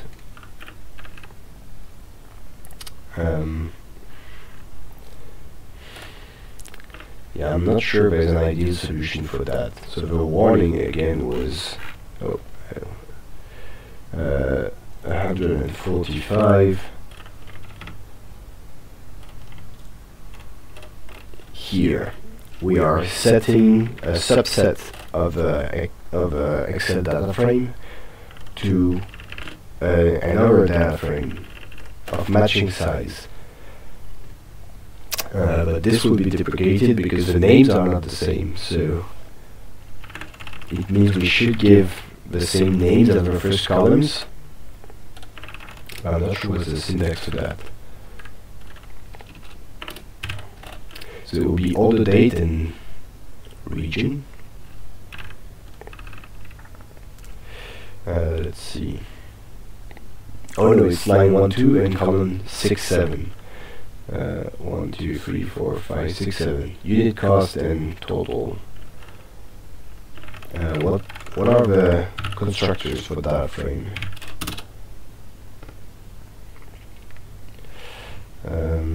Okay, you can give it this and then the names. So if I go back to the way it was constructed here, I will give it the names, which are unit cost and total. Let's copy that. So unit cost will be a symbol out of a string.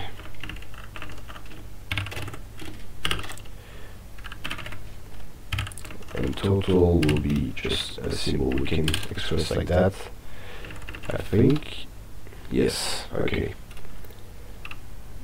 So we now have a way to construct properly our data frame, so it means we can just test if it works. Equal, and we'll reuse the same expression. Okay, now it works. So it means we can replace this with that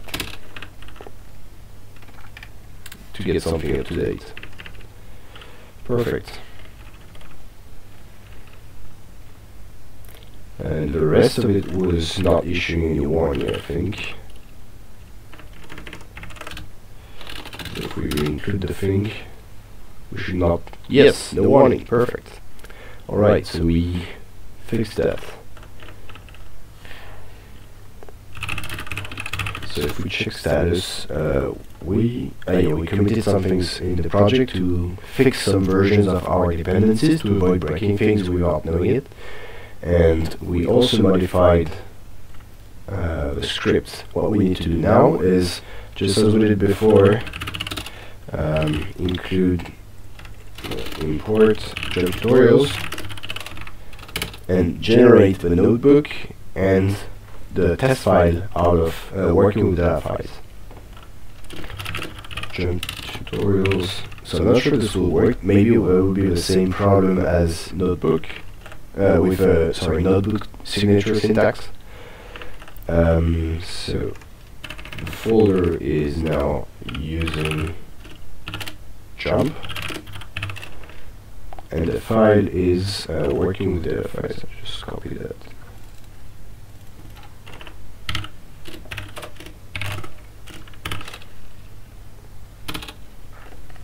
Okay. Okay, that's fine. The warning makes sense. And now let's hope all is good. Especially I hope I won't get any error on the Python part, because this can just be forgotten. Then I mean we can't introspect anything, we can't see what's going on.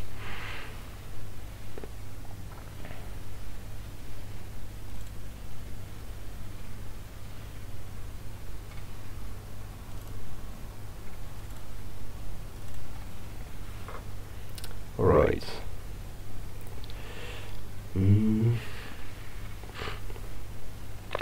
So in the meantime, I'm not sure what's the rest of the to-do list. Let's say once this is done, we're in fairly good shape, and the next step will be to bump from JuMP 0.20 to 0.21, where I think we will get some more deprecation warnings. It would make sense. Like some pieces of the syntax have been removed or modified, so it's fairly minor, so we'll be fairly quick to modify it, but it still has to be done. But it's not a very high difficulty part. It's mostly following warnings, fixing them, just like we did for this.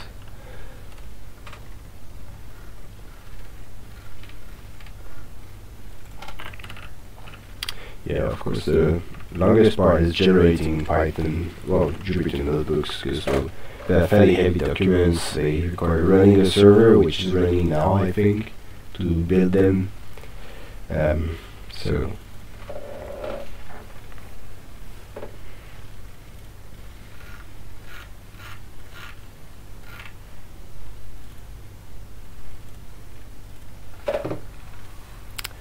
in the meantime, I think I can start adding and committing things. Yeah. Let's get back to the main part. The projects. What is my favorite project? Yes, that we want very much. I'll try to keep formatting consistent, so that I don't know if there's a pkg command to reformat the project table, because it does it, but it does it on specific operations. So I want to run. I just run this now.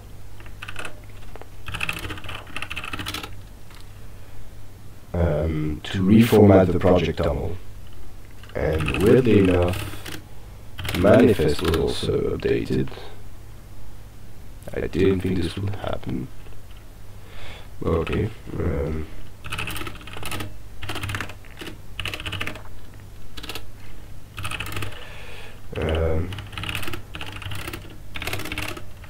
Fixed versions for data analysis. Okay. No. Okay, this is not great. I committed everything. That was one thing I was not supposed to do. Okay, on the good note, okay. On the good note, the conversion went well. On the bad note, I just committed everything in one commit, which is not something I wanted to do, but yeah, anyway. Fork, warning data. Oops. Again, sorry for the maintainers who are gonna have these pull requests a bit too big and a bit not that atomic. So the last thing to do to be sure everything is going alright is running the test now with a new test file, and everything should be working, and even better, everything should be working without any error or warning this time. We didn't have errors, but we did have some warnings. Okay, this one is still there. We still don't know what exactly it is. Yeah, let the test run. in the meantime, what else did we have to do? Was there something to modify in the README? JuMP tutorials powered by new focus, that's great.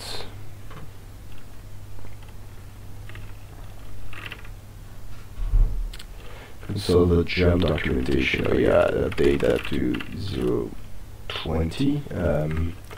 I'm not sure what's the...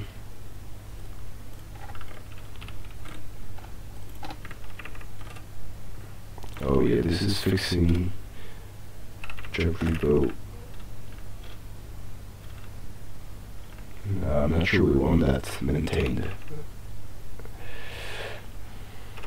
Yeah, I'm not sure we want to point to the older notebooks either, but well, that's not my decision to make.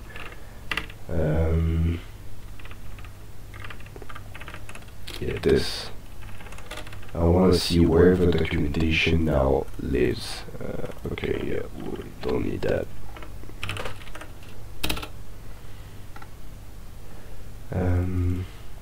Stable. Yeah, I think we want to point to stable instead of pointing to 19 specifically. Maybe we'll point to 20 for now, because we are, after all, just bringing this branch up to date with 20. And that commit should not be done on the current branch, which is just for data, but should be done on the JuMP 020 branch. Alright, we don't have any errors for now. Good. So in the meantime, I go back to count. Oops. So this was JuMP 020, and I modified the README here.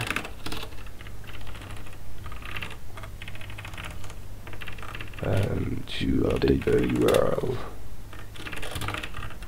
Great.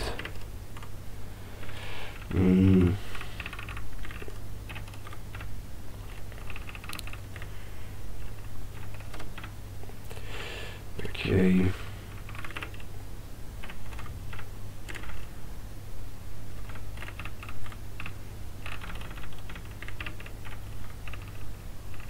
So we don't have any more reference to JuMP 19, I think. That's great. Okay, it was just a very minor change.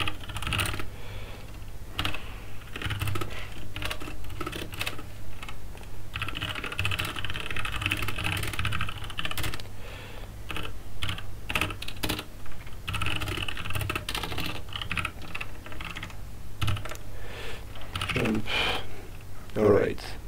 And when I get back to warning data, I'm going to merge JuMP 020 into it. To keep it up to date. I'm not sure it's the best way to do it. But well, it's fine enough, I guess. Alright. However, the test's doing pretty great for now. We don't have any errors, and we don't have any warning. Spoke too fast. Problem modification. Set coefficient is deprecated. Use set normalized coefficient instead. Okay. I guess we can do this in this branch. So it's in problem modification 53.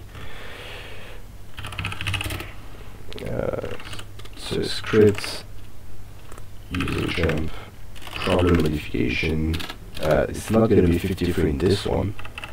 So what I do is just run the script and see where I get the warning in this one, because the script part has more lines because it has all the comments and so on again.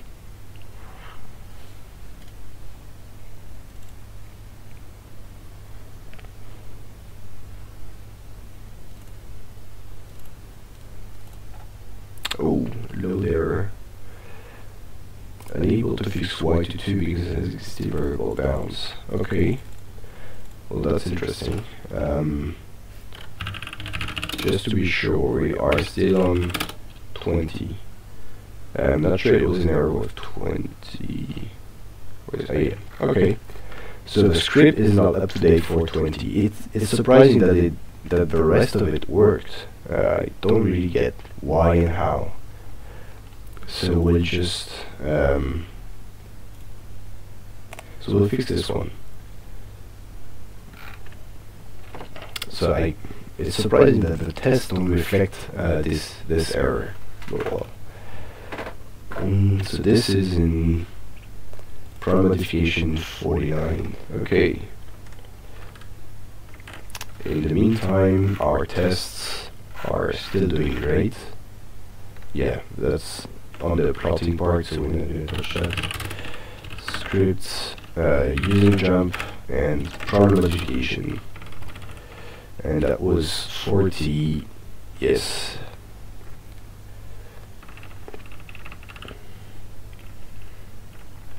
Wait, where was the error? Oh, was it here? Oh, great.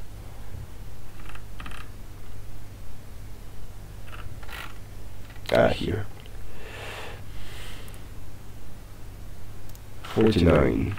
Sorry. So 49 fix Y2. So we can't fix Y2. Okay, this is supposed to throw an error. Okay. Yeah, that's. I'm not sure we should leave it like that. Okay. Should this be that to throw an error?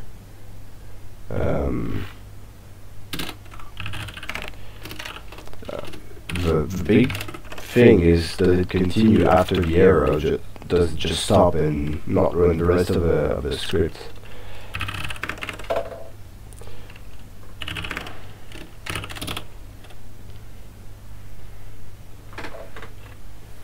We'll see.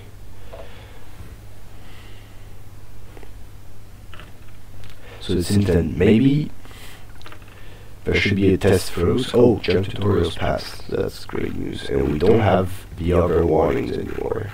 The only one we had was the one we're currently fixing about set normalized coefficient. Great. Let's close that. Yeah, I want to know if things keep working after here. Some great debugging skills here, as you notice. No, it stops after. Yes. One possibility will be to use tests instead, and test throws. It's really not great that the notebook is working. Well, everything will be working except for this one. I guess that's why tangle equals false. There was something. Yes. There was something about tangle on the documentation of. Yes, here. Notes. Tangle. We use the tangle feature of Weave to generate files for testing. So it's a code from a file. Okay. Up to now we're fine.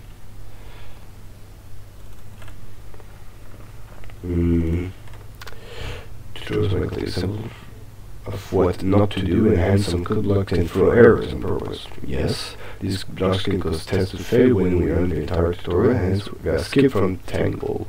Okay, so it's normal that the script is not running. I'll take that as granted. So I guess we can yeah, it means we can continue after.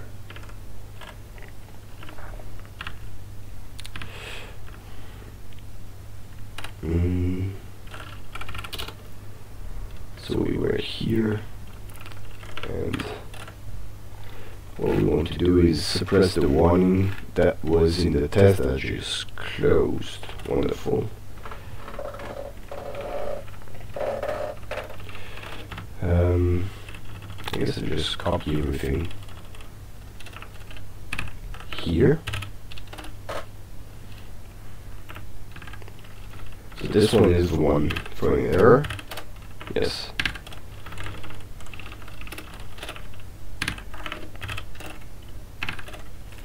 unfix is fixed. Okay, all is doing great.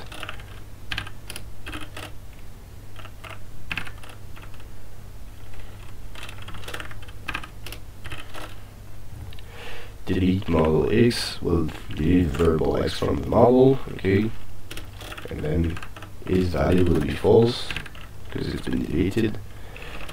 Okay, this is restarting the model from scratch.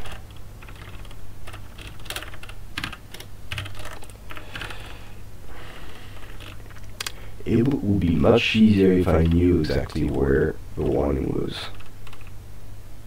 but I don't because I closed the window. Oh! Set coefficient is deprecated. Use set normalized coefficient instead. So what is this? Set normalized coefficient. Set the coefficient of variable in the constraint to value. Wait, what? Note that prior to this step, JuMP will aggregate multiple terms containing the same variable. Okay.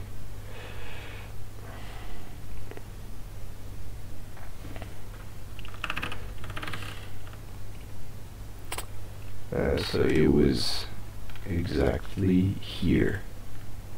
And what we want is this one instead, with exactly the same syntax. Constraint variable value. Constraint variable value. Okay, perfect.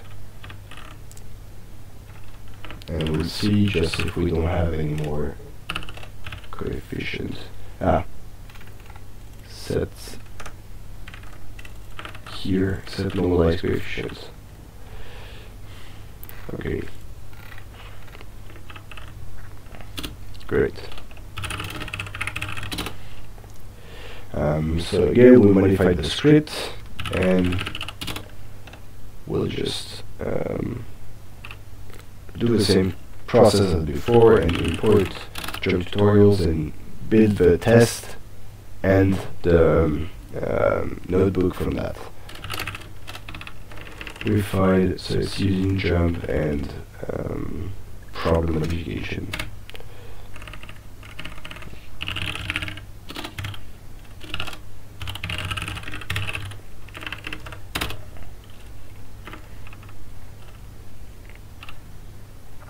Okay, that's maybe this should be an info instead of a warning, because this is really supposed to happen, so we should not be warned about this as if we had some deprecation or anything like that.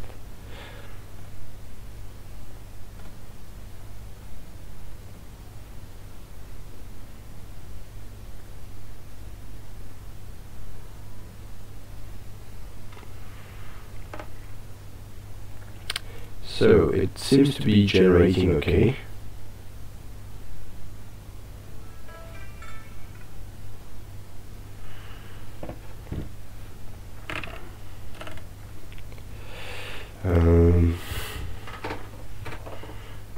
Yeah, and I think that was the biggest thing for the test, so we now have test passing with 0-20. And I think we'll have a bit more work to do for 0-21, but we might stop before. It's been what, an hour and a half? 2 hours? 2 hours and a half, okay. So I guess I'll just see if my tests are passing, push everything, and stop there. So, so I run the test here.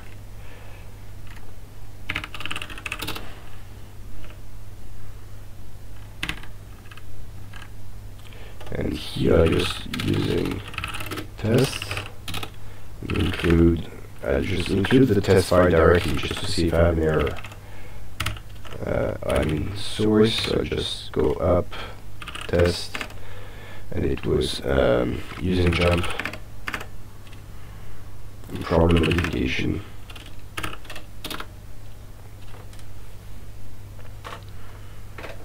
So normally there should be no error, because the only error we had was a planned error of fixing a variable that you're not supposed to fix.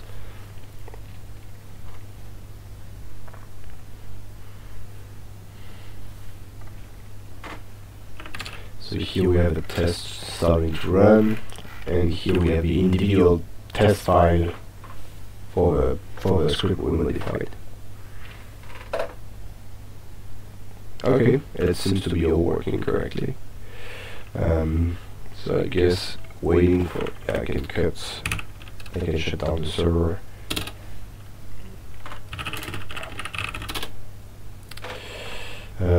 So we generated notebook, test, and so on. I guess I can just commit all of them at once. So this will be update JuMP syntax for coefficient in constraints, normalized coefficient. Yes. One integer. Alright. So with that we also already have quite a bit of cleanup done.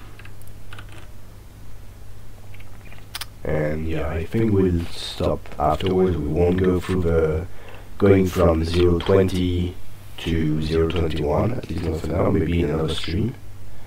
Yeah. And yeah, the big thing after that will be getting the PR merged. This is still running. But yeah, again, this is more bookkeeping, and this will not be the most interesting part, I think. But the big thing, the thing we've been avoiding the bike chaining a lot on is removing the test and notebooks from the committed part of the project. Just like we should not commit the manifest anymore, and just keep it apart. So this will be the biggest thing for this repo, I guess, just switching from having everything in the repo to having the generated files generated somewhere as you wish and not inside.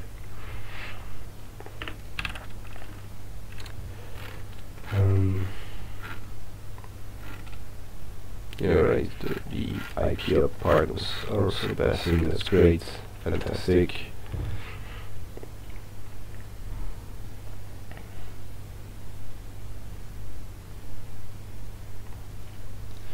So we're now in optimization concepts. I think this is part, I think it starts with introduction, using JuMP, optimization concepts, and then modeling. And modeling is, oh yeah, also things okay. Oh yeah, modeling is all the applied parts, I think. Yes, we're now in the, this is the one we fixed before, the power system part. So we're now in power system. Oh, okay, I know. The K-row part is problems on graph, because graph plot, the main package used to plot graphs from LightGraph, is using what is it again? Compose, which uses either K-row or anything like that. And these are like the sub-libraries used to produce the graphical representation of a graph. But yeah, I had forgotten that there was this here. Maybe there should be a commit on LightGraph 1.0 because 2.0 is coming soon. So maybe we'll add that to the project toml. Script. And the 2.0 will be breaking compared to the 1.0, so if at some point it happens and we don't block the version, then bad things will happen, like the graph part will break all over. So here it means I'm gonna add like graphs to the committed things, and I just add that it has to be a 1.0, nothing else. GP. Okay, my tests are passing, that's fantastic. I just close that and I now do up to be sure that my project toml is formatted in a good way.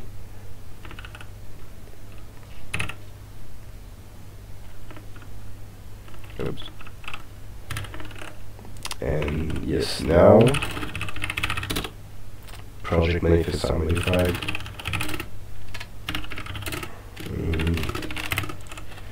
and this will be locking like the version. That's about. I'm not sure this should be there. This should be in the other branch and the other PL we're gonna do. Yes. Yeah, too bad. So I'll revert it on warning data and I'll add it here. I could cherry pick, I think, but I'm not an expert on that. No, we did. No, forget it. We did all the version blocking on warning data, so we'll just keep it there. It's fine.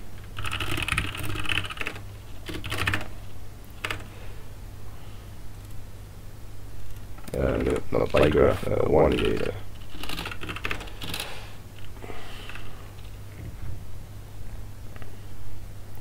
Alright, and yeah, that would be it, I think. So yeah, I guess I close the stream now. Thanks for watching, and if you have questions, just ping me in the Julia Slack. If you don't know how to find all the resources, you can reach out to most people on communities, so julialearning.org/communities. Community, sorry, singular. You have all the links to Discourse, Slack, and so on, which are used for informal chatting between members of the Julia community. So if you want to get some help or more questions, either that or you can also find me on Twitter with login the same as Twitch. Matt is also like this. Alright.